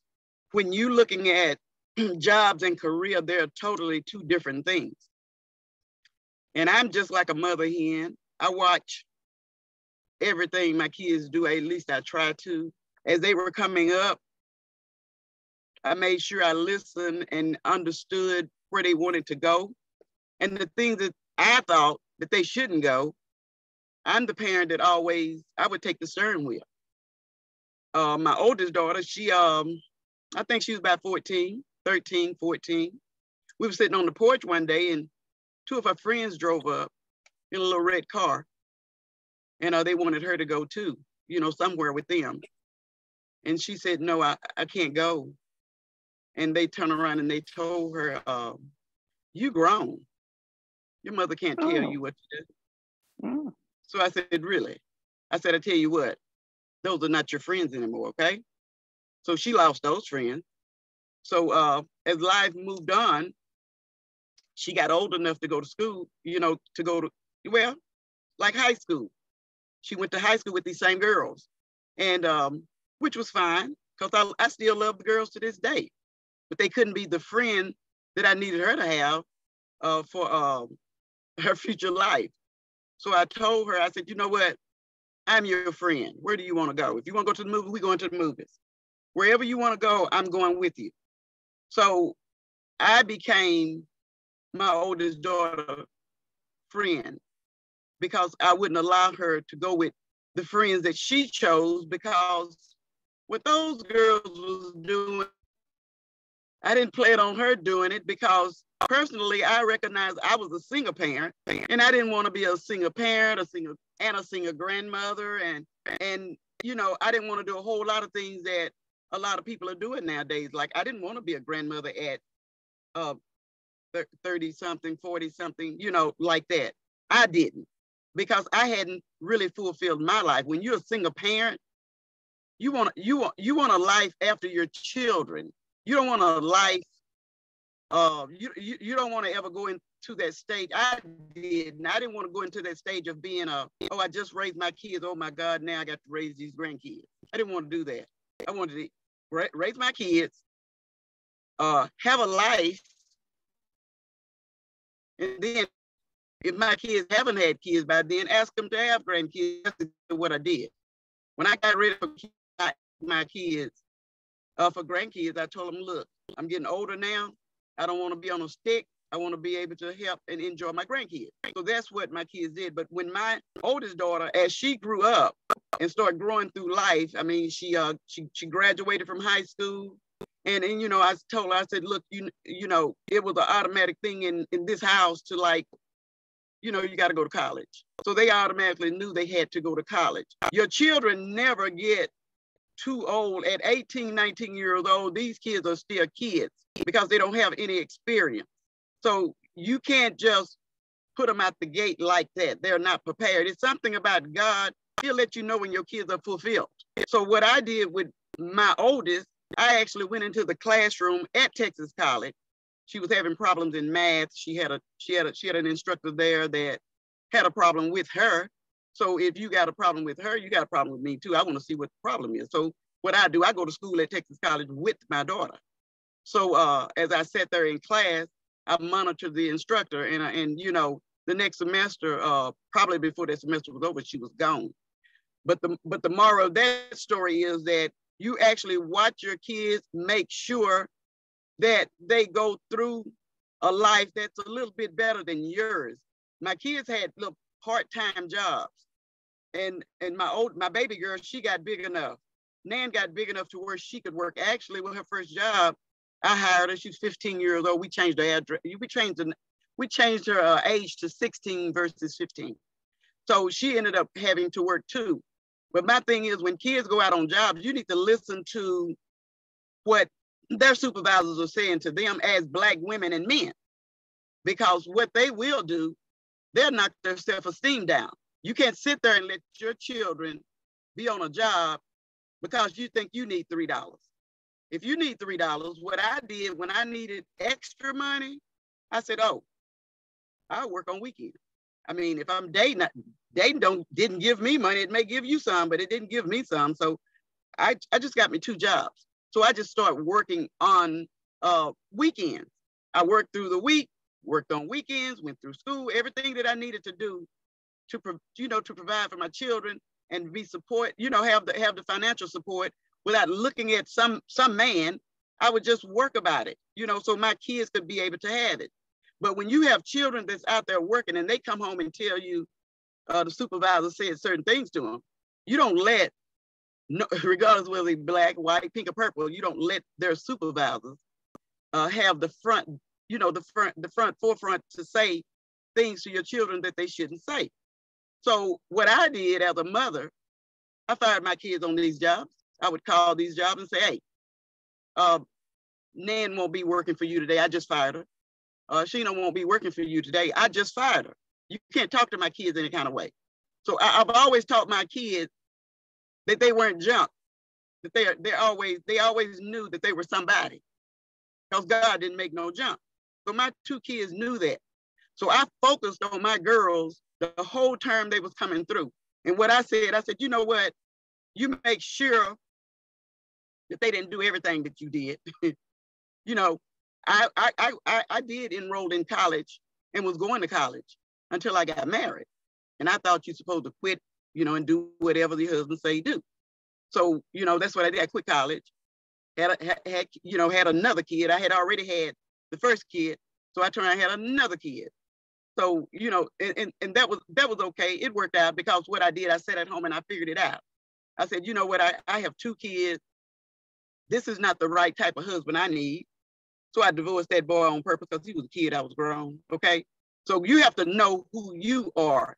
And when you marrying these folks because of love, you know, whether you're a man or a woman, you don't really know them. You're just looking at the high that you're in love and he's cute, he's tall. And you think you're cute too. So you think you're a good couple, okay? And that's all you going by. You're not, and then you're looking at money, where you know money gonna pay all the bills, so that's cool too, all the money. But still, you know what, you can have all the money, the tallest husband, you can have the perfect body, you can just think that you just all of that and still won't be happy. So I knew I wasn't fulfilled. I found out, I guess within that 8 years, that I knew that I wasn't fulfilling my goals in life, and I couldn't do them there with him. And my kids, I couldn't express and so I divorced on purpose so that I could become who I am today. And, you know, without no anger, no mess and drama and things of that nature, because I don't believe in that. But what I did, I put the man aside and I put my kids on my forefront.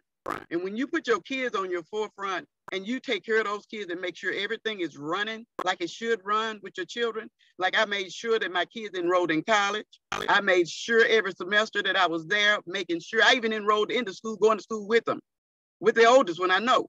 And, you know, I made sure that my kids was going through college. I was making sure that my kids would get a degree. I made sure that if they wanted to become a queen at the school, they could. I made sure they had the HBCU experience. My baby was a queen every year. She was some queen every year. My oldest, she was a queen, I think, twice. But whatever their hearts desired, I made sure I just pushed those kids through. And what I wanted out of those girls, I said, you know what? I want to make sure that they would graduate and get a career job, making funding, you're making sure their funding was like as much money as I was making, or they could make more. As long as I didn't have to pay rent, wherever they thought they was going, and pay a car note and insurance and all this stuff that, you know, moms and dads have to pay to this day just to keep kids out of your house. How are we gonna do that? They can stay at home. I mean, the house is still the same house. They still got the same bedroom. Stay at home. I'm not paying no house note for you. I'm not paying no car notes for you. I'm not doing none of this stuff. Stay at home, get yourself together, make enough money so when you get out there, you can do that. So that's what I did. I put my kids, you know, my baby wanted to leave. Soon as she walked across the stage, she brought me her degree and she says, Mom, can I move? Because she was already teaching at 19. She had saved every dime. She had given it to her oldest sister. And she was like, Mom, now can I move? I said, no, you can't move yet. She says, what's next? I said, well, you need a teacher certification. So I know that'll lock you in on the job. So you won't have to come back to this house. You know, something has to be really serious for you to come through this house again. So my kids are always welcome home, but that, you know that they have a career, and they knew that if they came home, they were just going to come home temporarily to get themselves together. I mean, they don't want to stay home. You know, the way I raised them, they don't really want to stay home.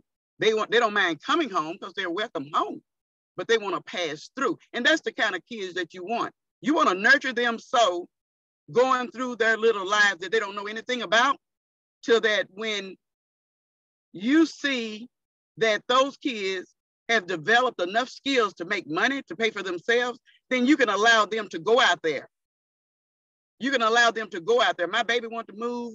You know, she was 3 years old. She was just like Addie. She was just already ready for the world. So I said, you know what? Once she get a certification, she finally got it. And when she got it, I said, then you can move out of my house if that's what you want. She wanted to go to town, I guess, and move closer to the hamburger.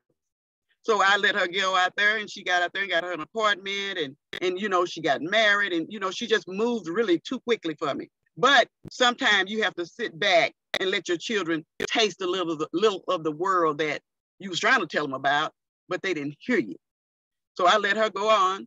My oldest kid was still home. I said, y'all can stay at this house till y'all get y'all PhD. Well, I didn't really mean the PhD, because my oldest girl, she was really working on her PhD, 28 years old. She had already earned her master's, and she was working on a PhD. So I had already bought them a house right here in the neighborhood where I live. So I actually dressed the house, cut the utilities on, and put my oldest out in a positive way. I said, you 28 years old now, you ought to be able to live over there across the street by yourself and sleep in the house by yourself, you and your dog, get your dog. So she moved on. But what happened was she got a job. She was very successful, and, you know, she was making money. But, you know, you have to stick with your children. You got to stick with them. And my husband, I got one of the most, he's the biggest man I can say in the whole wide world. He ain't the only man I ever dated, but he's the biggest man that I ever dated, that I ever married, because he has the most Christian understanding ever. You know, I can tell him things about what we need to do, and he'll sit right there with me accordingly, and we'll talk about these things, and we make it happen. So when my kids go through things, you know, we help pick those girls up, and we push them right on through. You can't leave them out there. I'm gonna tell you why you don't. It's a reason why I stick by my children, because there's nobody else out there gonna treat them like you. That's everybody know that. But you really have to look at your own life. You really have to look at where you come from. And you really have to look at where you've been and have you done and what did you do. You really have to, you know, you're a Christian. But what did you do before you became a Christian? What did you do coming up to here? I mean, if my kids drink a bottle of wine, fine. I drank 2 bottles of wine. If my kids went to the club last night, fine. I went to the club Wednesday night, Thursday night, Friday night, Saturday night, and Sunday evening too. You see? So you have to look at where you've gone. Did I go to church coming up? My mother, until she died, was still making us go to church and sing in the choir. Yeah, you learn those Christian values, but you still have to be real with your life. You have to see that you, look at what you did. Don't beat on your daughter. Look at what you did. Don't beat on your son. I raised my brother's 4 sons. I understood them. I raised my kids, but each time a kid that I have touched, or my girls, when things go on in their life, I look at my life. And when you look at your life, then you're relaxed. You're really relaxed. Because what they're doing is very light compared to what you've done.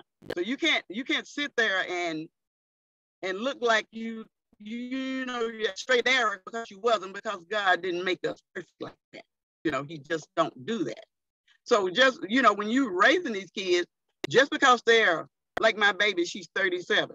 I know she's 37. My oldest, I forgot how old she is. She's about maybe 42, 43 or something like that. But she's in Alabama, but I still watches her. I talk to her every day. But when my kids, both of them, have gone through things with their children, and, you know, I'm there. If I'm at work, I've never had a job my kids or grandkids come through. You have to know who you are and know your place in your personal life with these jobs before you try to get these jobs. So that's why, you know, I watch where I've always worked. I mean, even when I was at Whataburger, my kids could come to Whataburger. Wherever I've gone, my kids could always be there. I mean, every professional job I've had, if I'm on a plane, my kids on a plane, because when you think they're grown and they're teenagers, that's the time you really need to be watching your children. You need to be watching them. When they're 11 or 12 years old, getting big enough to write with a pencil, that's when you need to be teaching them how to write. You know, back in the day, we had a checkbook. I think y'all use debit cards now like I do. But my baby, my oldest was the driver, because, you know, you had to drive around and pay your light bill, water bill, gas bill. My oldest was the driver. My baby was the one that wrote the checks. I would give them my checks, my Whataburger check, my Long John Silver check, any check, wherever I worked at. My kids took those checks, knew how to go to the bank, knew how to catch them. If you teach your kids what you have, they won't be running around here begging and thinking you wasn't giving them nothing. If you teach your kids the value of, give them the light bill, water bill, gas bill, not for them to pay, but show them before they get old enough to pay it. Show them the light bill, water bill, gas bill. You know, my kids are grown now. My kids don't come to me and say, I need this or give me this. They don't look for me to give, you know, financial stability to the children. But if you teach them young, when they get bigger, they won't look at you like, she didn't give me anything or she didn't do this. My kids had everything. They had all of their needs and most of their wants. And I feel like I'm really comfortable with saying that they had a great childhood life. I gave my kids a lot. I had a lot coming up, but I went through a lot more than they went through. I stayed stable. The house where I live right now, I think my baby was like 6 or 7 when I moved here, and we still here. They still have bedrooms here. They can always come home here. You know, this is where we live. So, you know, you have to make sure that your children are okay. Once your children get okay, let me tell you the greatest part of when your children get educated or on the greatest job and doing well. And you know, God allows you to have your other half, your greatest other half. God allows you then. After you fulfilled your children, God allows you then. You can't have a woman in your life yakking with your kids, telling you when they're 13, they grown, telling you when they, it didn't take but one man to tell me my kids was grown at 13. That was the end of that. You know, so you can't, you know, your children outgrow you, they taller, they bigger. And if you dating, you know, they tell you your kids to, you know, your kids grown, we can do this. No, we can't. If you want your kids, you got to protect your kids, yourself, you and God. And you have to take your kids through. Are they going to be perfect? No. Are you going to fight them? Yes.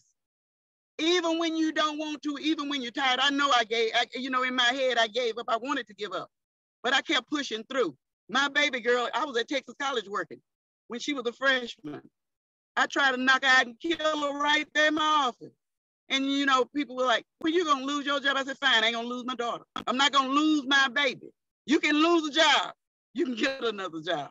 But your children, if you don't work with your kids while they coming up, because they don't know, they just think they know.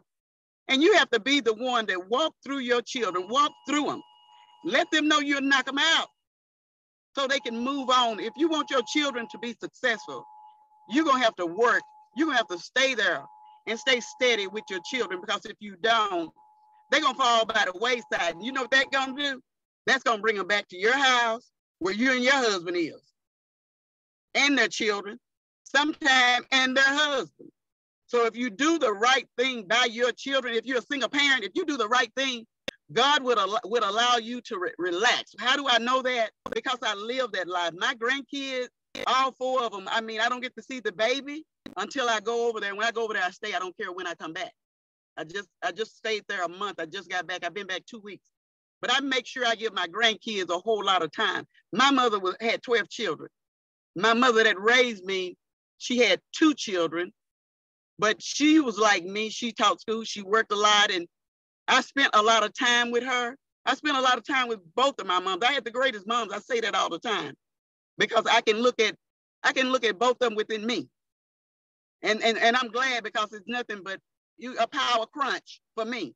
So I know what it's like to work out there like at Waterbury, because I use that for an example. And I know what it's like out there being in a career job. I know what it's like having, you know, I know what it's like to have a decent life for your children.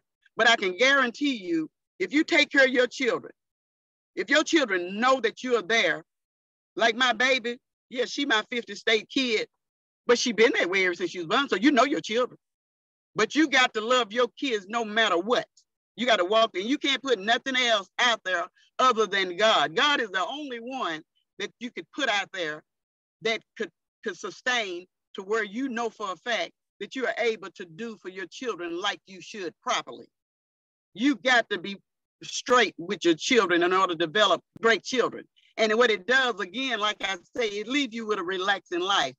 I'm here, you know, I find things to do to keep myself busy. But do I want to go back out there in the field? I don't think so. It'll take God and Jesus and the Lord to put me back out there, because the greatest thing I'm doing now, I actually get to not do it. Nan is in transition, but I'm not doing what I'm doing because of Nan so much as Nan.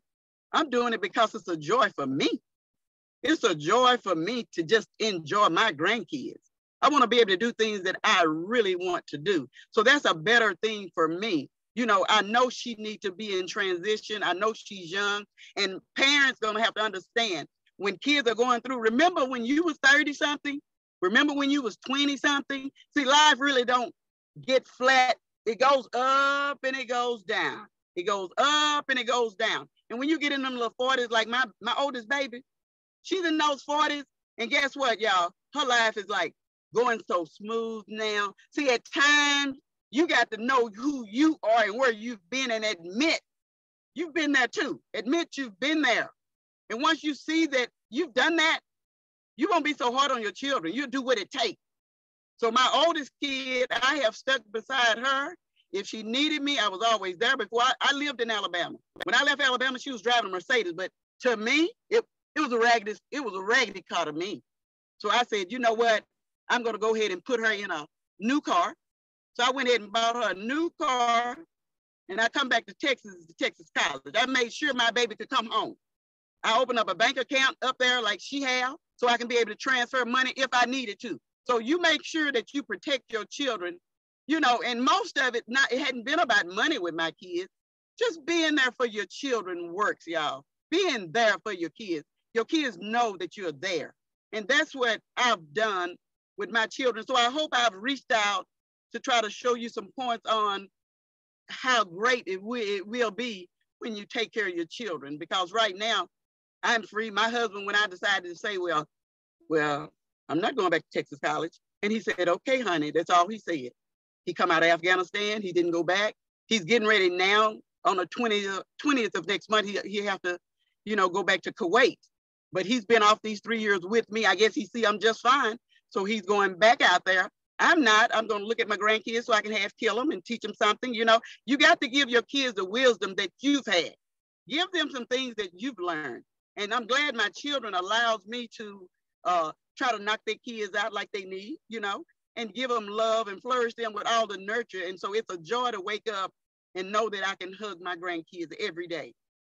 If they're not here, I can still talk to them. I talk to my baby, my youngest grandson. I talk to him every morning on the way to school. And when he get out of school, I call my daughter and say, are you at the bus, you know, are you in line waiting on grandbaby so you can pick him up? I'm still running my kids, kind of, sort of. It makes me feel good, but they allows me to do that. But that is what have been on my mind. Each week, something come to me and say, you know, tell them this experience so that they can see that even though they're giving their last dime. I mean, I have let out a lot of money with my kids, but you know what? Money can't buy your children. Take care of your children. Take care of your children. Let them know you love them. You know, my kids are leaving, and I'm so happy. I gave them my blessing, my grace, and my mercy. I give them all of this so they can continue to be blessed. All they need to do is find them a church home and continue to serve the Lord. And, you know, that's all. And as a mom, you just continue to pray. And, you know, God give them to you, but you have to give them back. You have to give them their wings, and you'll know from your heart that your children are ready. I know that my baby is ready. She's prepared. I knew when my oldest one was ready. I think me and my baby both knew. We were so excited that she got to live away from home and grow up, because she is the baby. The oldest kid is the baby. I mean, now she's grown now. She acts like a grown lady now. So I'm proud of that. So that's, you know, that's what I bring to you guys today. And I hope I said something to help you guys, you know, as you live on with your children. And, you know, when it comes down to your mother, I'm the mother that'll tell you, I'm going to tell you now whether you want to hear it or not, because if I die in a few minutes, you already got it. You know, you don't want to hear it, but you're going to hear it, because I don't want anybody else telling you something that I could have already told you. So if my kids do something that's different, they pick it up the street, because I promise you, I tried to raise my kids the better way. My kids could walk around in their panties and bras in the house all their lives. They didn't never have to worry about a man walking through the house. or thinking he can live at the house. The kid, this same house, these kids ain't never had to worry about none of that type of stuff because I made sure my baby was graduated with a job where she could make money and all of that stuff. I had a clean house, and then I remarried. And I have a great life, you know, but you got to do it. You got to do it sometimes, because I could have been married. Beautiful guys. I've been attracted to a lot of guys. They've been attracted to me. But I had my kids on the line, y'all. When your kids are on the line, take care of your kids first. God will give you a good man if that's what you want. He'll give you a good woman if that's what you want. But you want more than good, trust me. You want more than just good. That's not good enough. If he don't have any talent, any type of standing about himself, you better run, even if you don't have the shoes on. People used to say, put your tennis shoes on. You better run. Just run. If he does not have any type of Christianity like yours, you better move forward. Because you know, if you already know God come first, and you already know God have taken care of you before you met him, you better make sure he know the Lord and understand who you are. So that's about all I got to say. I think I'm preaching too much today. Y'all take care. You're doing an excellent job. I love all of you, and I enjoy this. I'm out here in this car. Hey, yeah, I told Peggy yesterday, I said, now that's dedication. That's something I would do once I have given my commitment to something. And but we do understand, Peggy, if you couldn't have shown up, but I think that we show up because it feeds us too at the same time, you know, to be able to give back to others. So I appreciate all the words, and you have made my heart feel so well, because I'm that I don't do everything like Peggy does, but we do things in the same vein. I think it's the same heartbeat that we do it from. Love runs deeper than the heart can imagine, you know, and you just never know what the children are going to need, or, you know, anything like that. And I can say I'm thankful. I don't know when the day happened, but I don't have to do as much as I used to. You know, I was what they call 10 toes in before. Everything those kids needed. I think I took the children one by one, you know, no matter where they were. I still do that now. I work with them one by one, but Jessica being the last one, I made sure Jessica was good. I can attest to that story of those cars, buying the cars. If I saw them in some raggedy, we were in Dallas and Jordan was driving this old, oh my God, that truck smoked all the time. And I'm like, Jess, that's not good for you and your daughter to be stranded on the side of the road. And all it took was her getting stranded one time. That was the end of that. That's a wrap. We're not doing that anymore. And then plus, we don't mess around with broke stuff anyway. Broke people, broke money, you know, anything. We don't get rid of that broke stuff, you know, so that you can tell your mind that you deserve better than that. So. Yeah, one of the things I wanted to add on, let me tell you something else I did because of going through life. Like I said, you know, it'll take a lifetime to really just talk about me and what went on in my life. But, you know, I've always, before I started working at Texas College, I've always owned 4 or 5 cars. And it was a reason for that. I have never told people that, but I have always kept cars with full coverage insurance because you don't know where your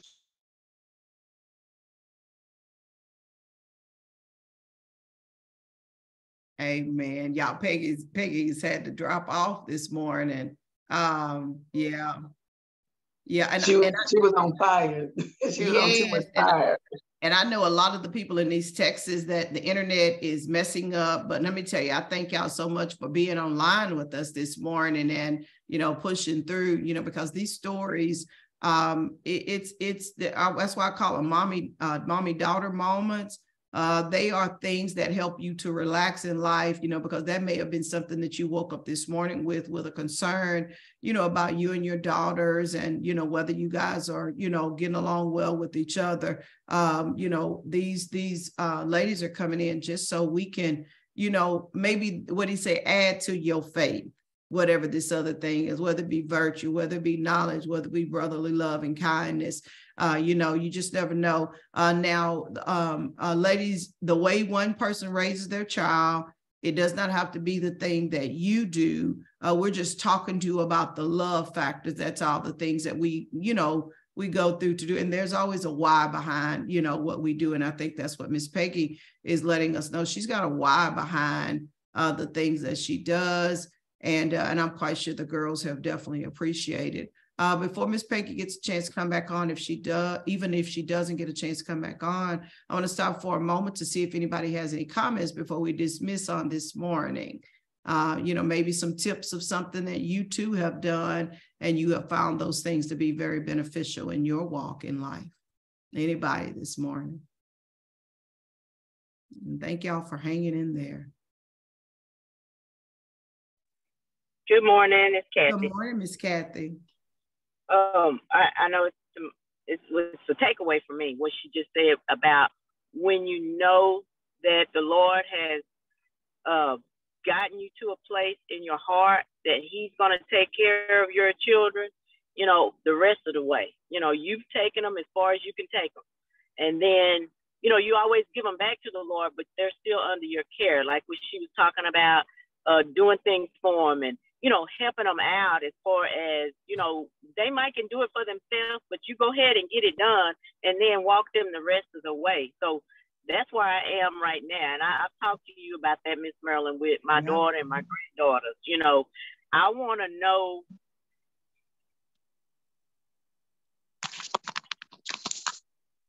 that when that day is come, that I have peace in my heart, that God is going to do what he said he's going to do.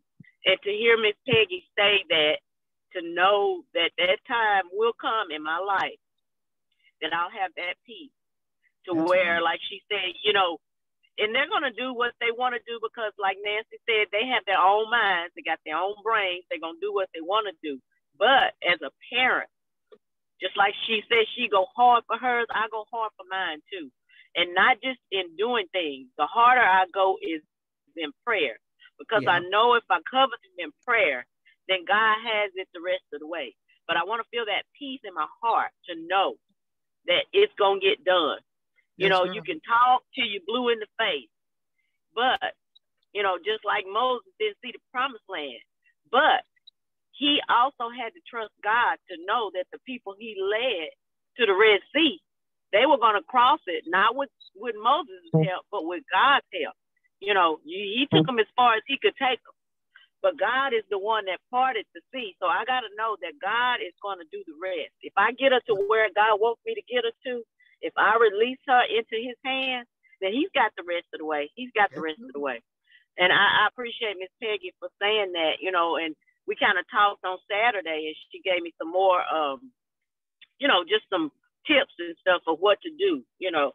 And I know y'all have, you know, heard me talk about my daughter and my granddaughter and stuff, but that's my heart. That is truly my heart. So I just wanted to say that this morning. Thank you, Miss Peggy and Miss Nancy, for your transparency this morning. Thank both of you this morning. Thank you for letting me share. Okay, I just want to let you all know, your children, like, you never know what might happen. And like I said, you don't know you know where you've been, but you don't know where you're going. And like where I live used to be a long way from home. You know, when I say home, from my family. And even if they are my family or friends, people just don't want to put up with you. They're not going to come get you, take you to work. They're not going to take you to class. They're not going to take you to the grocery store. They don't care anything about that. What they will do is sit around and talk about what you don't have. So if you prepare yourself, I wouldn't say go out and buy you some brand new cars. Get you some decent cars. I call them motor transmission cars that cranks up so that you'll be able to help yourself. Because at one time, my kids wasn't old enough to drive. My kids actually started driving at 11 and 12 years old, honestly, driving at 11 and 12 years old, because being a single parent, you really need help. And when they got ready to go to driving school, they took themselves to driving school. They went over there and parked the car and went on in class. And that's how they got their license. So you have to do whatever it takes. And then versus me letting other folks keep my kids, I kept my kids at home, taught them to shut the doors, lock the doors, don't answer the door for anybody. And you know, you have to do things with God. You can't do things with folk. Your own folks will turn you in, CPS. Ain't nobody ever called them on me because I ain't never told nobody my business. You see, you have to learn how it's called shut up. I heard last week it said hush. Learn how to be quiet. Just be quiet. When it's you and your children, my children, we call each other the Three Musketeers because we have actually stuck together. And those cars I keep because just like right now, you know, my baby have to have a car now. My oldest daughter used to have to have a car, or if she need one now. I want my kids to, my husband, because he don't know how to take care of his car, if he needed a car. You know, you got to keep your life, keep going. You can't just stop, oh, my car is on flat. Learn how to fix a flat. Learn how to boost your car. It's a whole lot of things I taught my kids because you can always still be a lady. I think I'm one of the greatest classes ladies ever. But when it comes down to doing things like working on a car, I try, if I can fix it, I fix it. That's right. If I can mow my yard, I mow my yard. Learn how to do things instead of blaming it. You know, you don't wait on somebody or wait on your man or wait on your spouse to do a lot of things. Do it yourself if you know how to do it. And if he's not doing enough around there, hey, live my life. Just live it with you and your children.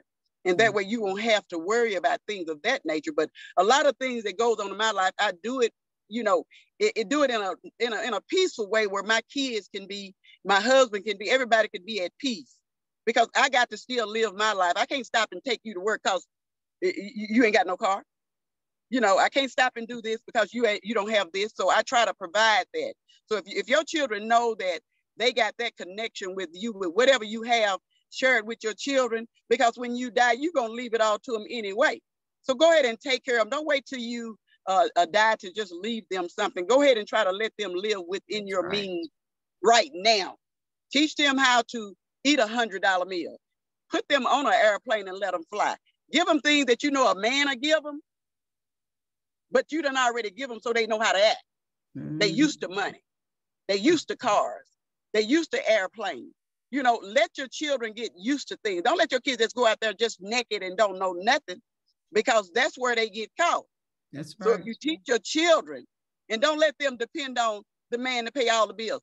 My husband can pay all these bills, but guess what? I don't sit around and wait on him to pay nothing. If my husband, and I love him dearly, and you know, if he walked out the house right to this day, my light bill gonna still get paid. I set Peggy up for that. Not because of him, because I didn't know him, but I done been through other guys have taught me. Men will teach you if you teachable. Learn to pay your own thing. And I know my husband have always made money, but you know what?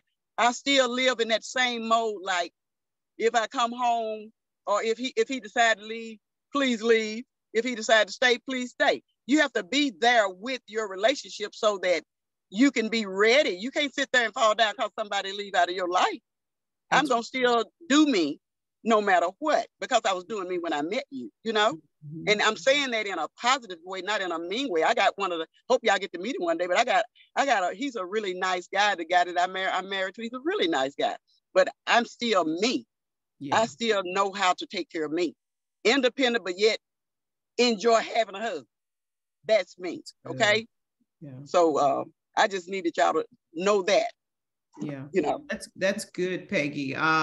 You know, and I think that hearing these stories, you know, it brings comfort to our hearts. I was thinking about something when Miss Peggy talked about, you know, rearing the children, and then know we all have different learning styles, and then also, you know, it's going to be God that teaches us. I love what she said. If the Lord has been taking care of you, don't you bring in somebody into your life that does not serve the God that you serve, you know, because it's going to cut your supply off. You know, it's just like you getting benefit. You know, we hear of people being married to certain people, and if they remarry, it cuts their benefits off. You have to think about that stuff. You know, if you can't afford to get them benefits cut off like that, you got to stick with the one.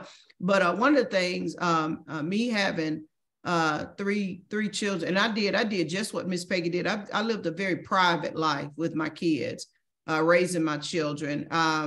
We didn't always live in the inner parts of Tyler. We always lived on the outskirts. I did that on purpose because I just believe I just have a very unique personality, and I've never liked being in the middle of.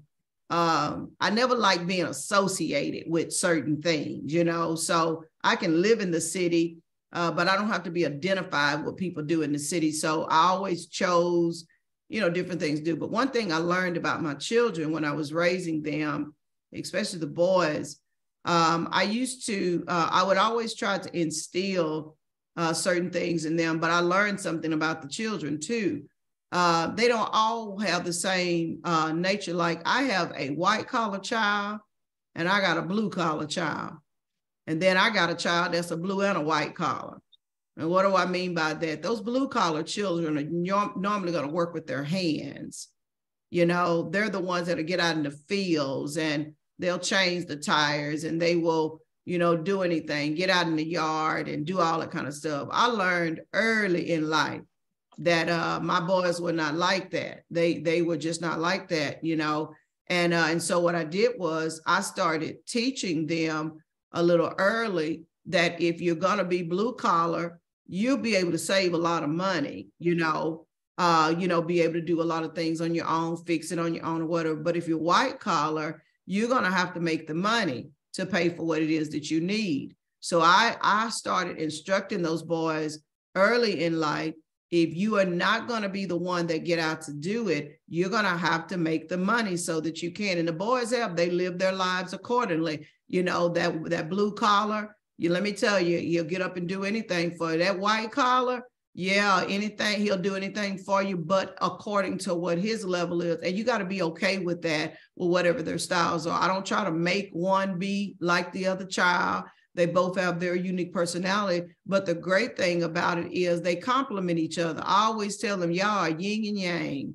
Y'all complement each other so well. And I think that's one thing we have to learn, even about the people that we're doing life with. How do we complement one another? Don't try to make somebody be who you have seen, you know, out in the world or whatever. Don't even try to make your family, you know, be what you've seen out there in the world. Find out the unique fingerprint for your family. And even if you have been raised up one way, you got to still get out there in the real world and find your unique fingerprint. Maybe the family did live more of a blue collar life, and that's not the life you want to live. But you got to know you're going to have to do something out there to where you can make an earnest living, you know, so that you can pay for these things, to do things. I have one girlfriend, she gets very, very upset with her daughter-in-law because her daughter-in-law, she married a gentleman that can provide for her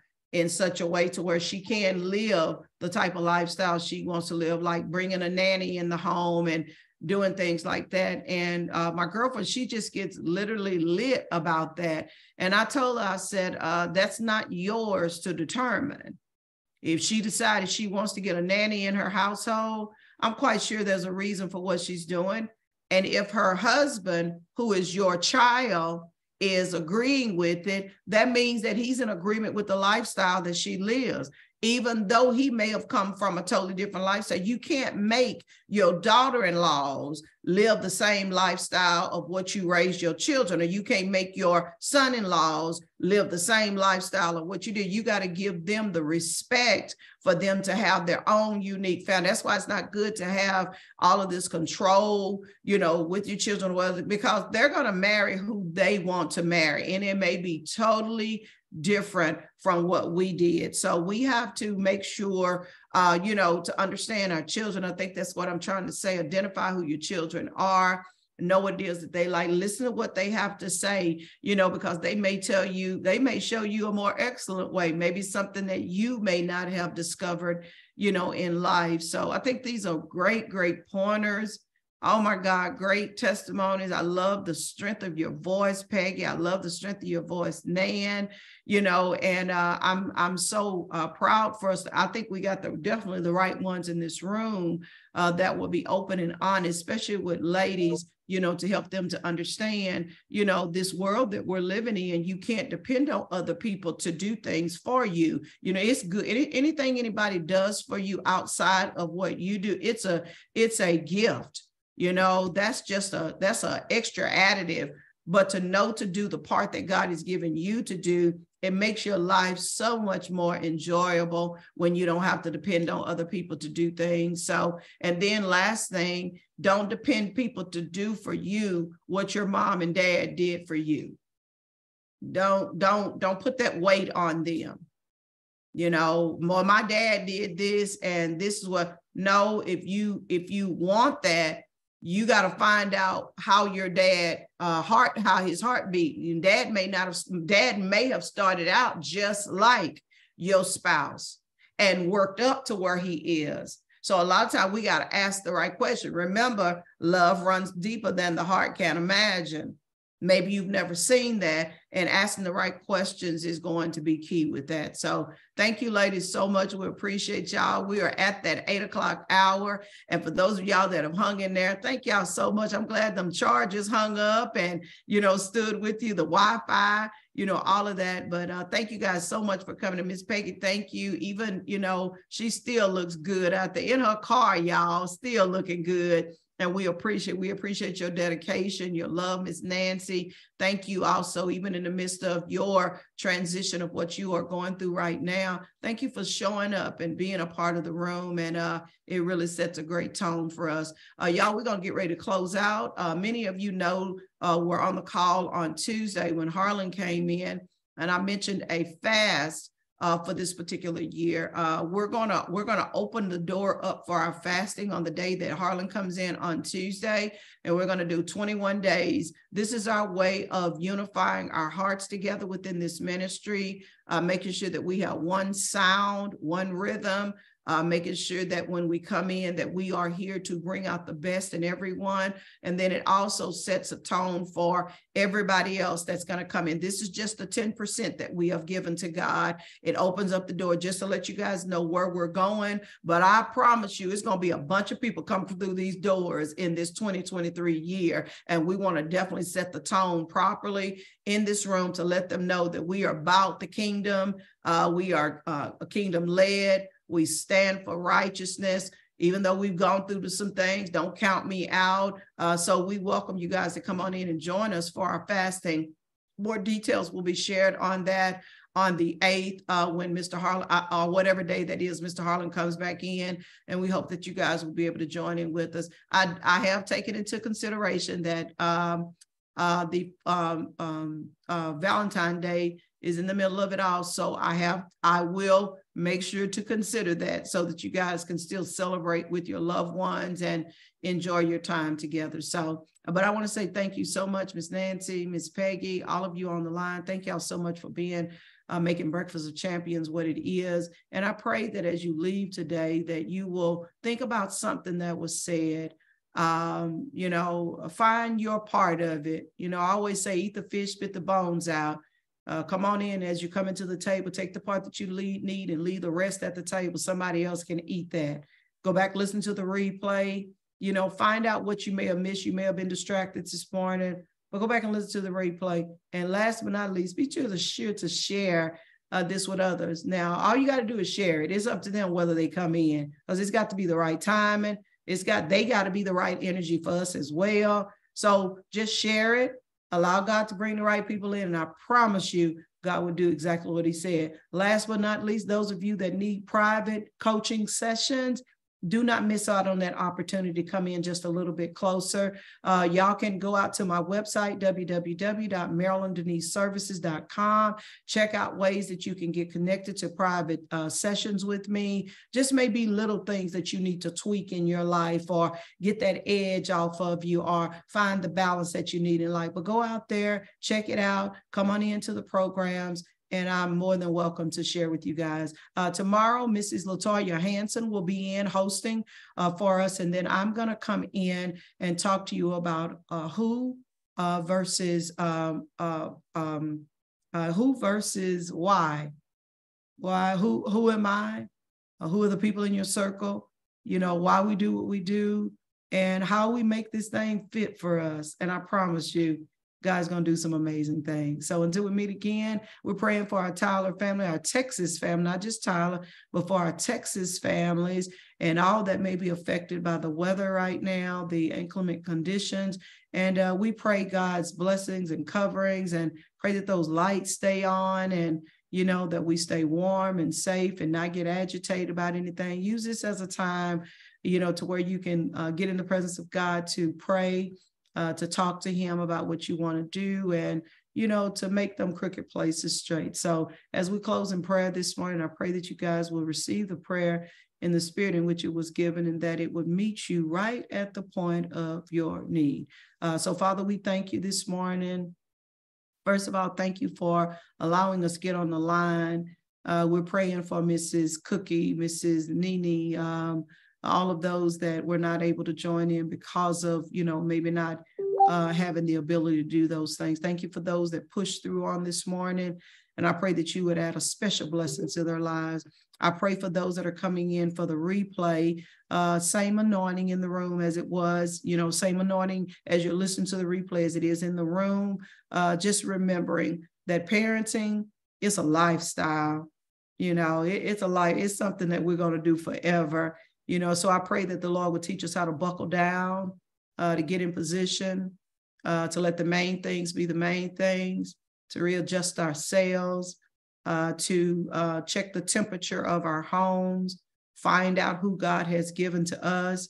Many times we do the same thing that we do in our personal life. We try to dictate to God who we are, what we're going to do, and then we try to dictate to the children the same thing. Lord, help us take those control factors down.